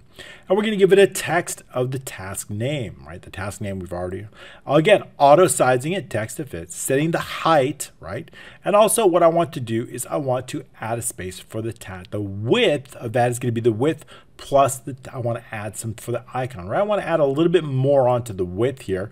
So I want this, take a look at this icon here. I want to add another icon that's going to help us view that task when I click it. So I want to add, so notice that these didn't have any extra space, but this one I want to create some extra space because I have the search icon, or the view icon, I should say, that's going to allow us to click that icon and view the individual task. So I need 18 additional pixels to create it. So to do that, we're going to take whatever the current width is, and we're going to add on 18 pixels, and that's going to add the additional space for the view task icon. And now what I want to do is I want to group, again, like you said, you see that these are all in a group. So what I want to do is I want to create a string, and once I have all of the shapes that I want, I'm going to put those in a string, and I'm going to create a group based on that. So we need to start a string. So we're going to call this our task group string, and it's going to be whatever is already currently in the string plus task and the task ID and a comma. I want to make sure that these are all separated by comma. So we've just started our group string. Basically, all the shapes, all these icons, all the view icons, all these shapes, I want them in a single group. To group them, I need the names of those shapes all in a single string separated by a comma. So we're starting this string out right here and making sure to separate it by a comma. Okay, now we're ready to add the icon, right? So that icon on the left, take a look at that. Now, what is this? Of course, we're starting out here with this icon right here called icon 3 is where we want one. It's going to come directly from here. Our task is icon 3, and we've already brought it over here. So I'm going to duplicate icon 3. I'm going to place it directly here. And I'm also going to fill that icon with the color associated with the status. So we can do that here. Icon 3, we're going to duplicate that. We're going to give it a name called task icon and the task ID. Then with mind map shapes task icon, we can focus directly on that. We're going to give it a left position, the same left position plus 3 over. I want to move it slightly over, right? I don't want that icon all the way over to the 2 on the left. I want it basically a little bit over to the right. So we're going to move it 3 pixels to the right of that, setting the left position. The top position, we're going to be based on the top position of the shape that we just created, plus 4 pixels down. It's going to move it a little bit down. You can give it a very specific height of 16, a very specific width of 16. Then what we're going to say is I want the visible line to be true, right? I'm just going to put a line around it, right? Let's refresh that. Putting a line around it, and I want to color that line, and I also want to color the fill color of that. So the line color is going to be the task color, set the border color. And that way, if you want the fill color, we could just do the borders if we wanted. This would be kind of interesting. Let's take a look at what that looks like. I'm going to comment this out. Let's say we only wanted to color the borders. That might be kind of interesting, but it's kind of, oops, let's fix that. We need the task color here. We need to do the task color, at least some color here. Comment this. We don't want to comment the group. That group string is very important. All right, there we go. So then we see we got the borders colored, but not the fill color. But I like how that fill color shows up a little bit better. So we want to uncomment that out. And of course, all we need to do is just run that again. And we see that the fill color is here. Okay, so now we've got the fill color, right? We're going to take that fill color, putting it with the task color. And then also what I want to do is I want to again combine, I want to create a string, but now what we're going to be doing is, notice we add the shapes up here for our string. Now we're going to add these icons, taking whatever's already in the group string, adding these individual icons to our group string, and a comma, right? So adding these. Now we got one more icon. Notice we have one more icon, and that's going to be here, our task view icon. That is going to be called icon 4. Icon 4 is where we're going to be coming directly from here. View task, that's the icon we set for that. And I want to place that directly here. So that's what we're going to start out. So this one, mind map shapes icon 4, we're going to duplicate that, giving it a very specific name called task view icon and the task ID. Again, we're going to place it in the left position based on the same left position as we did, plus the width. So we're going to start out with the left position, plus the entire width of that task, minus 17. So basically the entire width of this, minus 17. That way, they all have the same width. They all have the same place located there. Okay, and then also the top position is going to be on the top position plus 3, because I don't want it directly on the top there. And then what we want to do is set a very specific height and very specific width. And of course, I'm going to have a very specific macro. That macro is going to enable us to actually view this task and then make changes accordingly if we like. So giving it this particular macro, which we will be going over. And then also lastly, to our group string, adding this view icon along to our group string so we can now group it. And then now what we want to do is we add in a connector. Notice that there's a connector attached to this, right? So this time we're going to connect it with project string project 1. We are going to take this connector here, task connector sample here, and we're going to be duplicating it. And again, we're going to be attaching it to these positions just as we did here, and it to the position 2 here. And we're going to be putting it there. So first of all, with this task connector here, task connector sample, we're going to duplicate it. We're giving it a very specific name, project ID, and I want the unique project ID on this. That's very, very important because I'm going to need to know how to remove it if I have to remove all of the ones associated with that project, the task connector and the task ID. We need to duplicate that task connector. So then focusing on this, right, we're going to set that beginning connector on our project shrink and our project ID. That's this shape right here. And we're going to locate again. It's going to be located right here. I need to place it on location 7. Just know 1, 2, 3, 4, 5, 6, 7 is going to be this one right here. Placing it on 7. And of course, we're going to do the end connector, that end connector based on the task ID, that task shape, and then position 2, right? Position here again, this is position 1 and this is position 2. Okay, so that's how we're going to place that accordingly. So now that we have that, so now we've placed it, we've placed those connectors, and now what we're going to do is we're going to increment the top position 25, right? So there's 25. Just to keep in mind, remember we saw a top position of 50.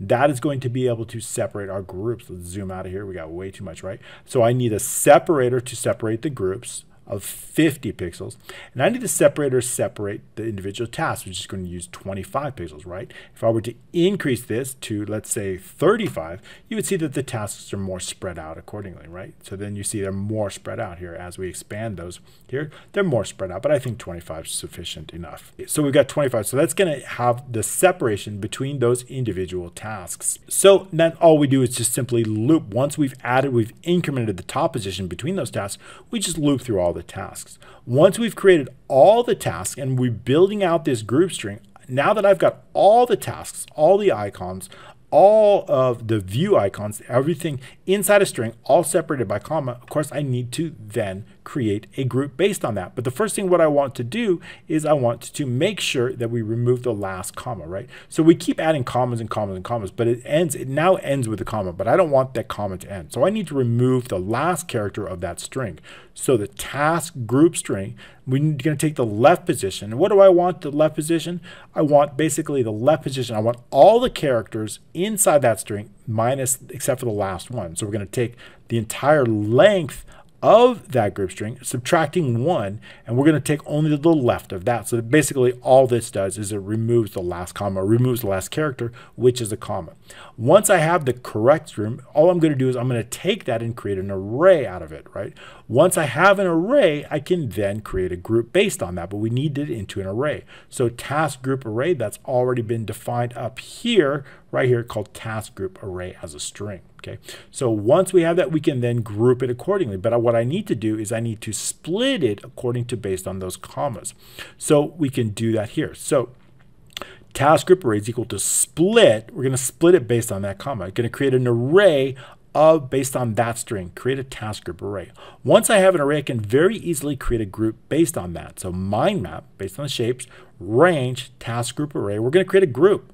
We're going to give it a very specific name called task group project and the project ID, because these are all the tasks associated with this project. That's why getting the project ID is so important, so that we have the project ID and we can then create that group and give it a very specific name. Great. So once we have done that, we can then space out groups accordingly, right? We've created the groups, but we haven't spaced it out. They could be over and on top of each other. I need to make sure that they're all spaced out accordingly. Well, that doesn't look very good, right? So I need to automatically space them out. And what does that mean? That means if I select this task, I have no more room for another group. So what I need to do is I need to make sure that this gets moved down accordingly before I created that one. And I need to do it automatically. So how are we going to do that?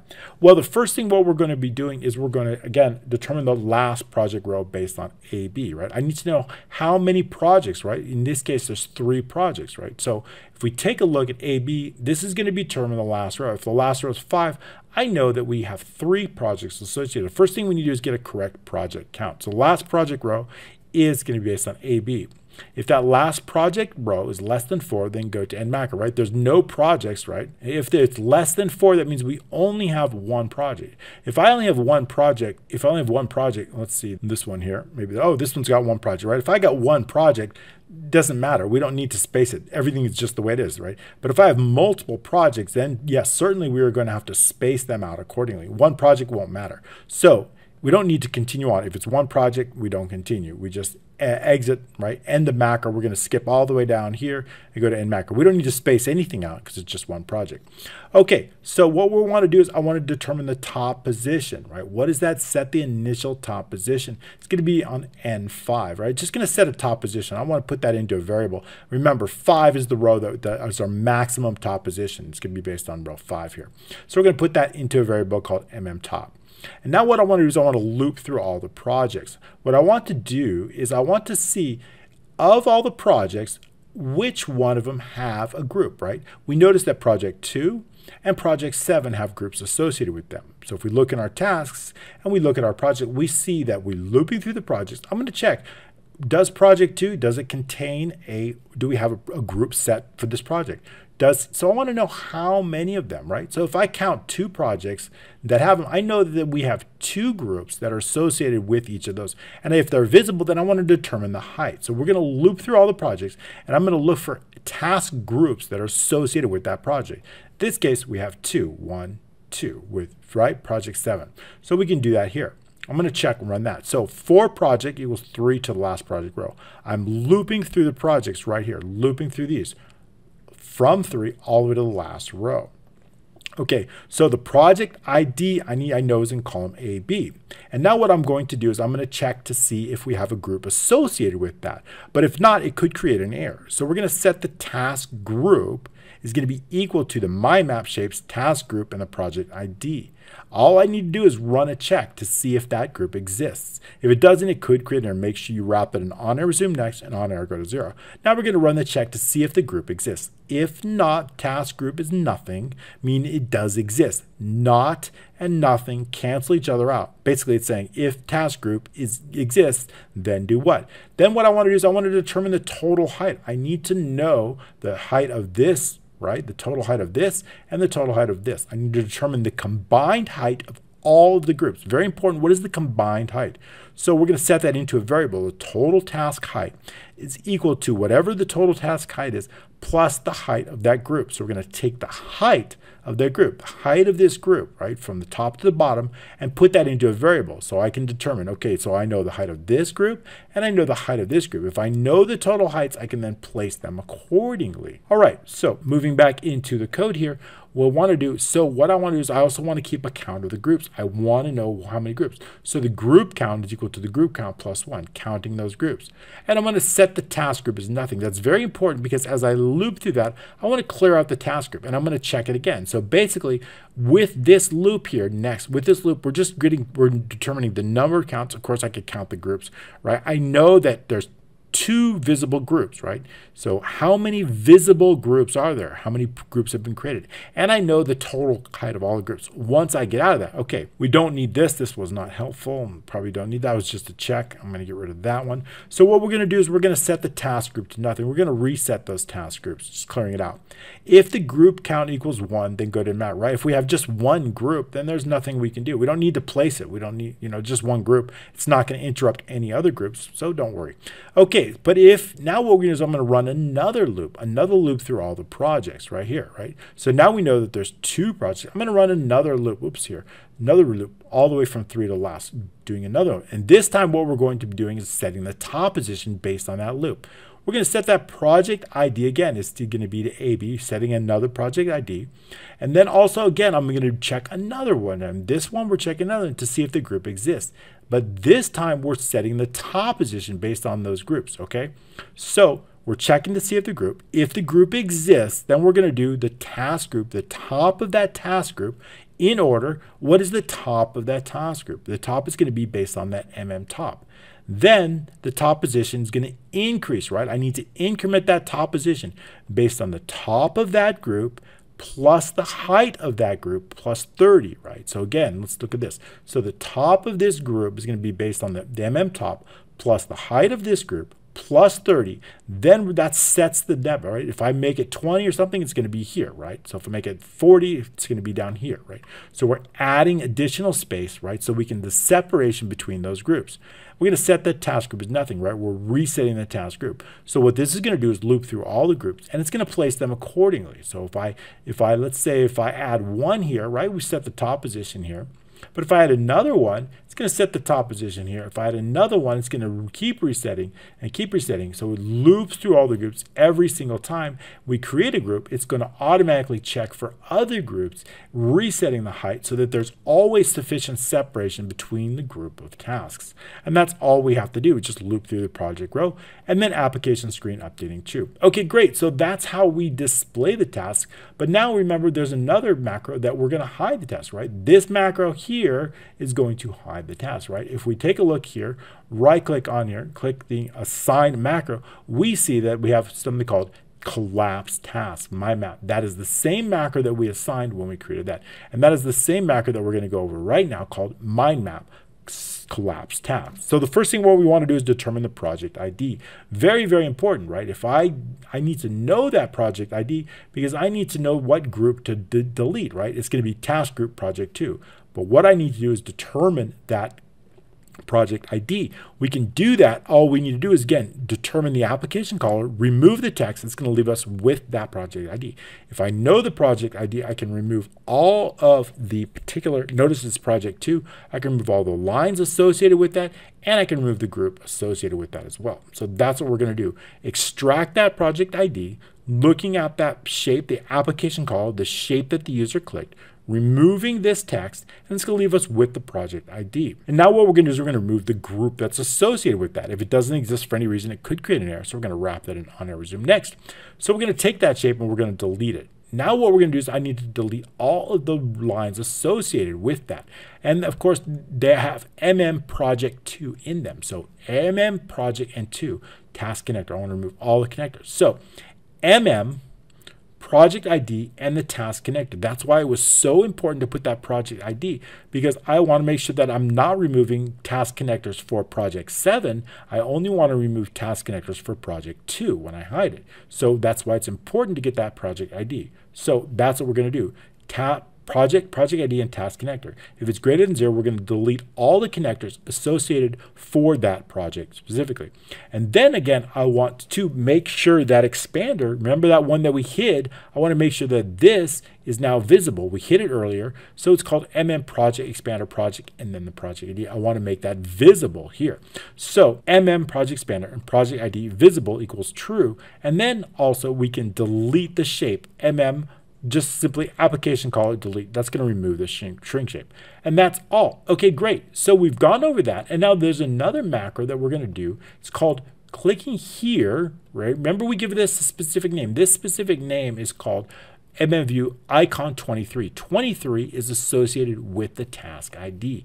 If we remember here inside the tasks, we were able to extract the task ID from here, and we were to assign it that specific name, right? If we go up here and we take a look inside there, we see that we have the task ID that was associated with this right here. Here we go. So we're duplicating that. We created that add task connector, and we want to know the task ID that's associated in the view task button here, view task icon here. Task ID, we extracted that, and we're going to put that in with the name. So we know the name, right? So that means if I click on here, this one right here, all I need to do is remove this text, and I know that the task is associated here. If I put that task ID directly inside this one here, B5, when I put it, I can load up that. So that's exactly what we're going to do in the macro. So scrolling down here in the view task, let's take a look at this. This one right here, view task, this is the macro that we're going to go over. This is the macro that's already been assigned to this button here. Again, we're going to take the task ID as a string, a task row, and the task column. I'm going to be looping through. I need to load up all the information from all the way here to E. We're going to use data mapping, and that basically means I'm going to loop from column all the way to column 10. I'm going to take whatever's in the found row, and I'm going to put it in E8. Now, how are we going to get that row? Well, once I take that task ID and I put it here, I want to determine the task row based on that. And we can do that with a formula here called task row. We have a task named range called task ID, right? It's a formula here in the name manager. If we take a look in the task ID, we showed you that. I believe we showed you that before. It's based on these task IDs. So we have a named range based on that. So I'm going to extract the row from that. Our task ID started in row 4, so we're going to add 3 using the match. It's going to get us our row. If I know the row, and then what I want to do is I'm going to loop through all the columns once I know the row. And I'm going to take that task name and I'm going to put it directly in E8. E8 being right here inside E8. I'm going to take the staff, right? The staff is located right here, the staff name inside column D. And I'm going to place it directly in E7. So we're going to use this data mapping so that we know exactly what cells to place it inside the mind map right here. Close that out. Inside right here. So that's what we're going to do inside that macro. So the task ID is very important, task row and the task column.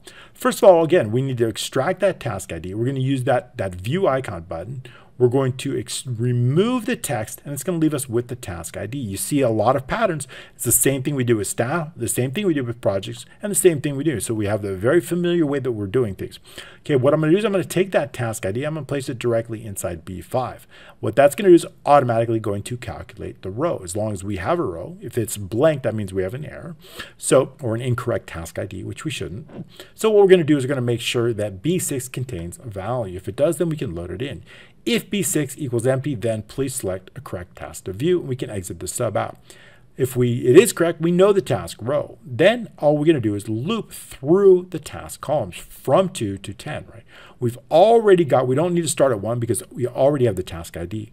All we need to do is go from 2 all the way to 10, loading that information in the selected row and bringing it directly inside here.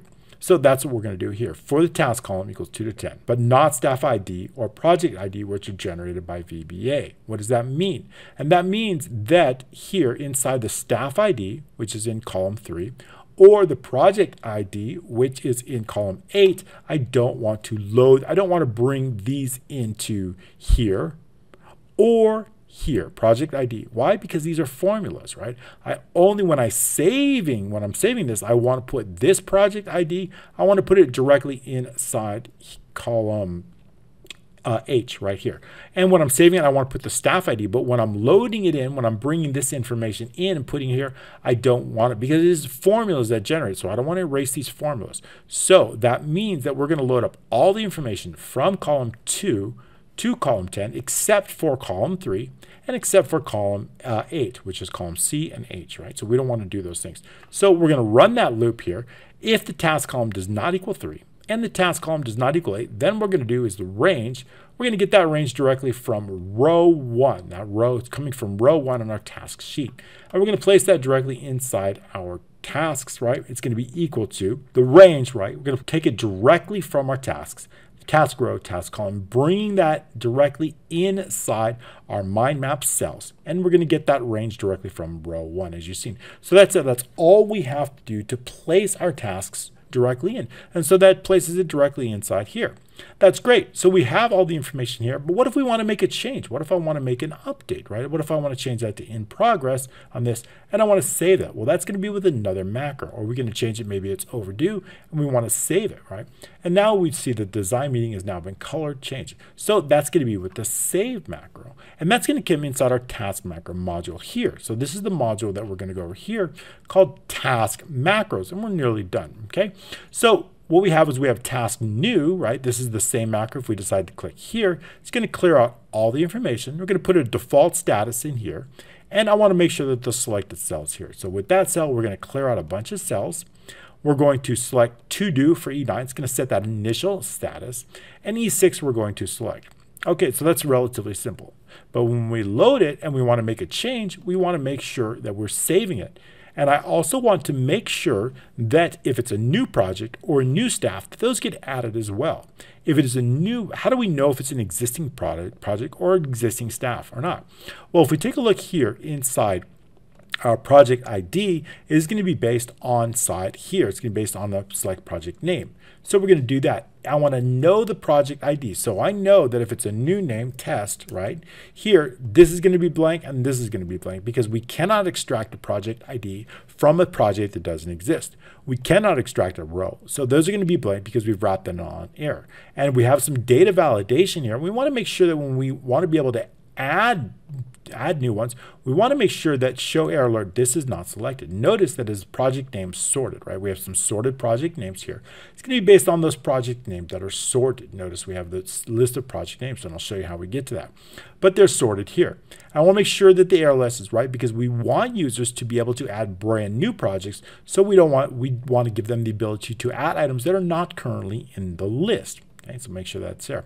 Okay, so we have that. And so what I want to do is I want to know if either B2 or B3 is blank. We know it is a brand new project. However, if they've selected something, we know that 2 and 3 are done. So we've got that here. So, but the first thing what I want to do is I want to make sure on a new, if they try to save it, I want to let them know that we did project located, the staff, task name, and also the status are all required. So please make sure to add a project, staff, task name, and status before saving this task. How do we know that? Very easily. Well, we can use something called required fields, right? Let me just saw this, fix that here.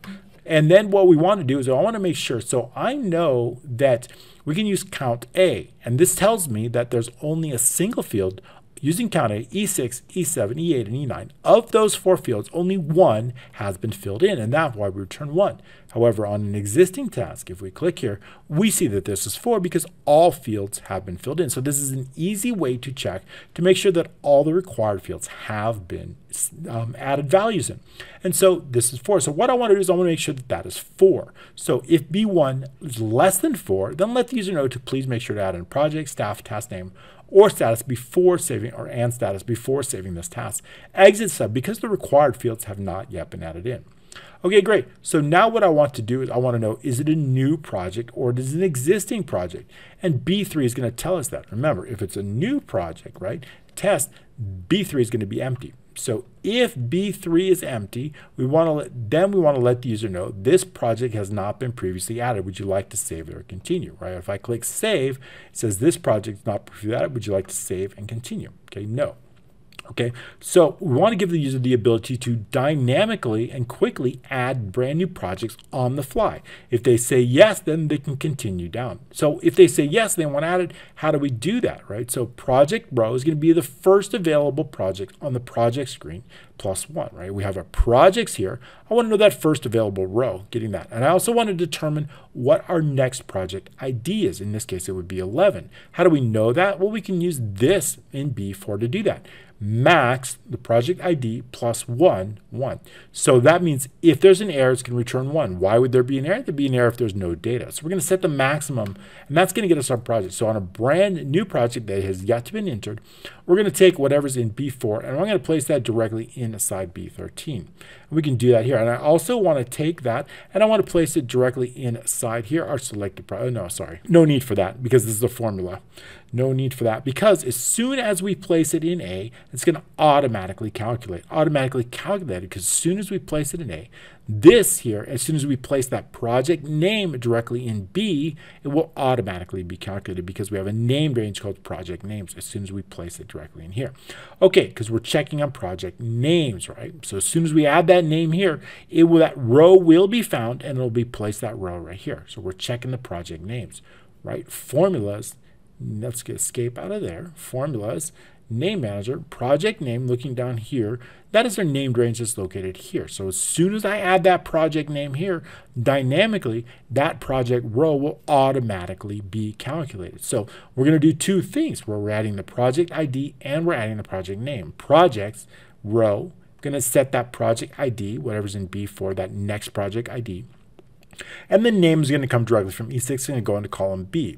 Okay, so now that we've added the important information for that project, we can then focus on that. Now what I want to do is I also want to make sure that they're sorted alphabetically. Notice that all our nice projects are sorted. So let's take a look at this. Let's see if we add a brand new project. Let's say Fredder wants a new kitchen. Fredder's kitchen, okay. We have no project, but I want to save that, right? And it's going to say, do you want to save this project? Click yes. Now I want that project to now be available inside our drop-down list. And I want it to be alphabetically sorted, right? So that's very, very important. So when I click on David Davidson again, I want to make sure that that Fredder's Kitchen has now been added here. And I want to know that the application, that scope, that task has been now assigned to that brand new one, right? So I want to make sure that here, not only do I want it added to here, I want it sorted, and I also want to be able to hear sorted. There's two different lists. Why are there two different lists? I've got one list here called project and another list with all. Why is that important? Because this here, this drop-down list here contains all projects, and now it contains also Fredder's Kitchen, right? So if we go into the formulas and name manager, we see two different, so we have project name, let's bring it up, project name sorted.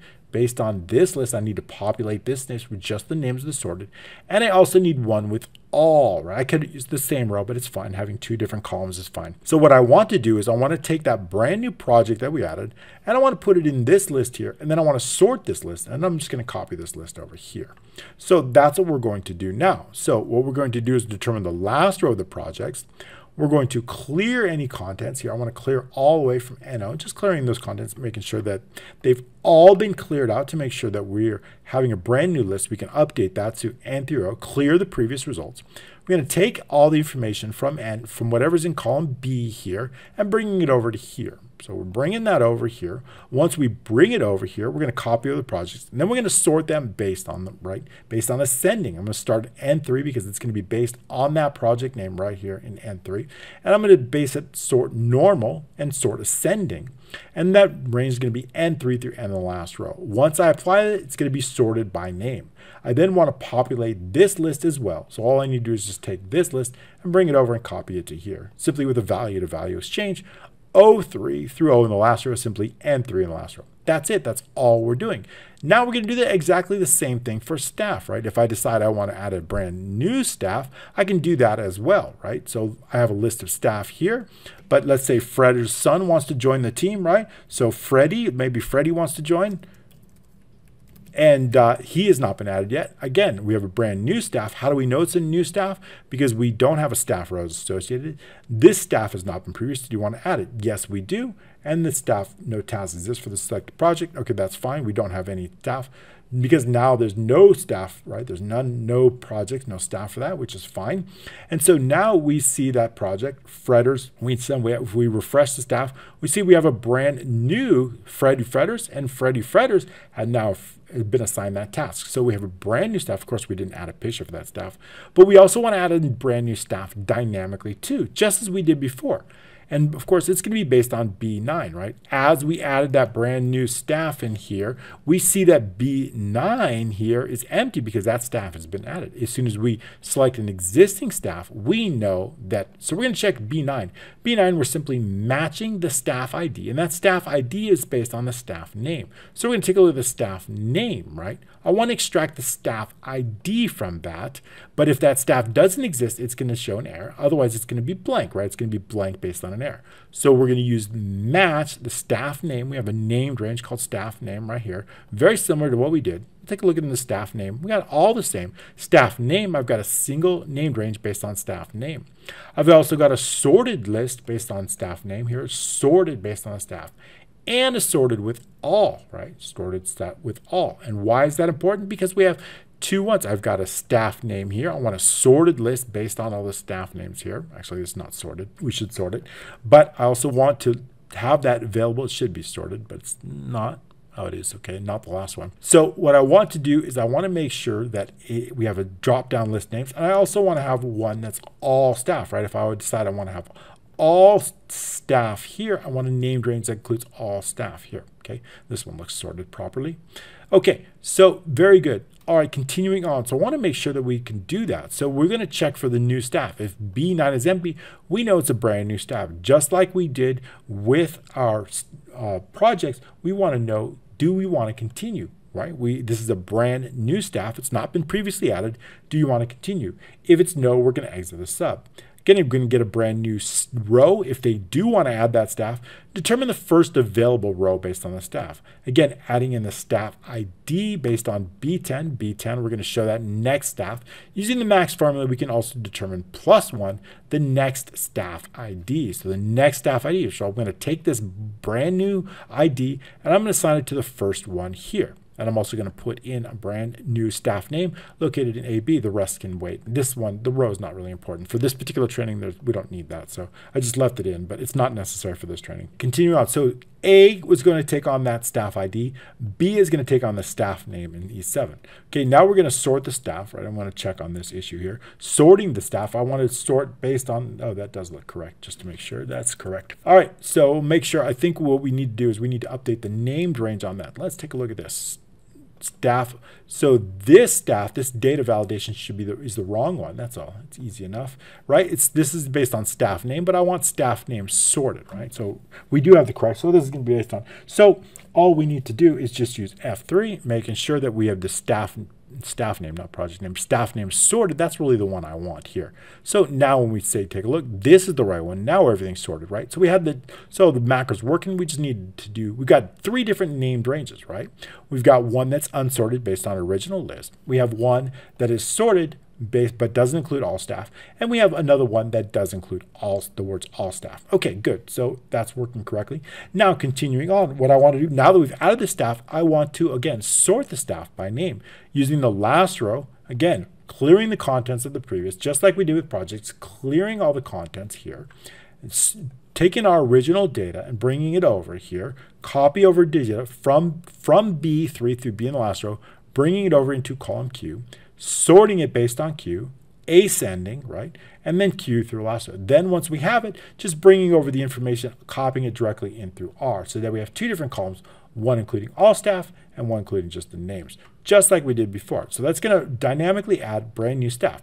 Okay, now what we need to do, so now we've checked for new projects and added accordingly, checked for new staff and added accordingly. Now what I need to know, is this a brand new task or is it an existing task? If it is an existing task, we will know automatically based on B6, right? New tasks, B6 is going to be empty. Existing tasks, B6 is going to have a row associated with that. So continuing on, so if B6 value is empty, we know it is a brand new task. We can set the task row based on the first available row inside the tasks list here, and it's going to be first available. We can set that brand new task ID. We know the task ID is going to be based on the max formula, task ID plus 1. That's going to set that new task ID. So I'm going to take 45 if it's a new task, and I'm going to place it directly in that first available row located in row 7. And I also want to then run our loop all the way from 2 to 10 and using our data mapping, add in all the other data. So we can do that right here. So, but if it's a new one, getting that first task row, placing the task ID, and also taking that task ID and also placing it directly inside here. Taking that task ID and placing it directly into B5, that new task ID. That's going to go directly there. Great, so we have that. And what if it's an existing task? If it's an existing task, all I need to do is extract the task row from B6. Okay, and now what we can do is run our loop. Now what we can do is we can take all the data from here and from, let's say, taking our staff ID, taking our task ID, taking our project ID, and bringing all that information into here, staff ID, everything else, and bring it into here using our data mapping, which is located here, using those cells right here. Okay, great. So we have that. So tasks, cells, task row, the task column, is equal to whatever's inside this particular first row here inside our task. Now we can save or update all the data associated with that. Now, up top, all we need to do again is run the macro to load the tasks, right? Remember, that's the macro that we have. So as soon as I update that, let's choose one with a little bit more data in here. So if I change this, right, and maybe I change this to, let's say, in progress, as soon as I save that data, we're going to run the macro that reloads that, and notice the color changed here. So just running it. So rerun the macro to load that.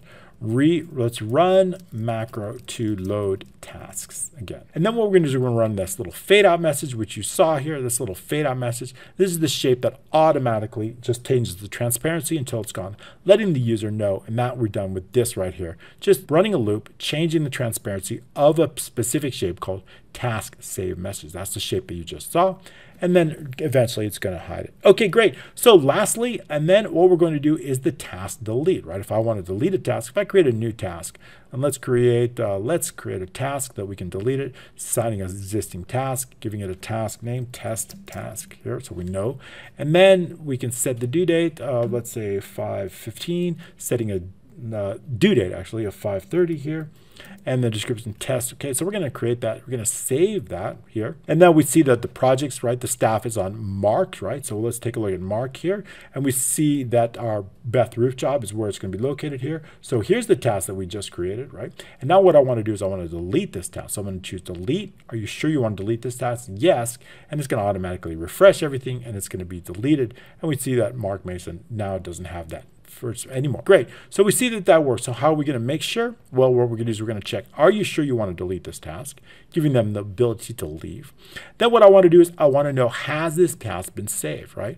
B6 is going to let us know. It means if I decide to, in a project, right, and I decide I want to delete this project right away, if it's not been saved, meaning B6 is empty, deleting is just simply, or she want to delete this, yes, and it's just going to clear it out, where there's nothing in the database to delete. However, if there's a row that's already assigned, I will need to delete the existing row inside the database. So we need to differentiate between that. So task row is going to be equal, if B6 equals empty, we can skip deleting these lines and go to right here. So if the task row, if it has been saved, B6 is going to contain a value, we're going to put that into a variable called task row, and then we're going to delete that task row on our task data. We're going to delete that entire row. Next up, we're going to refresh the macro to load the stuff and enter the task new. Cool.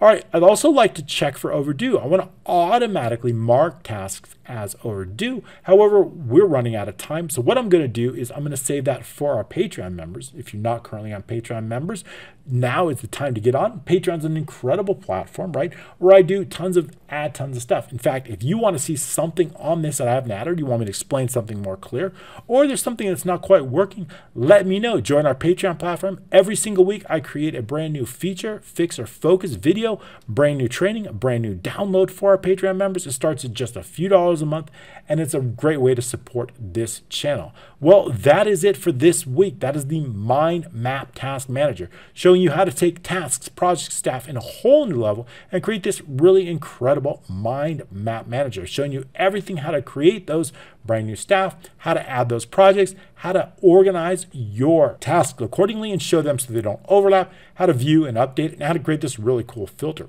Thank you so much for joining me on this extended training. I really appreciate your continued support. Don't forget to click that like button, comment below, and thanks so much, and we'll see you next week.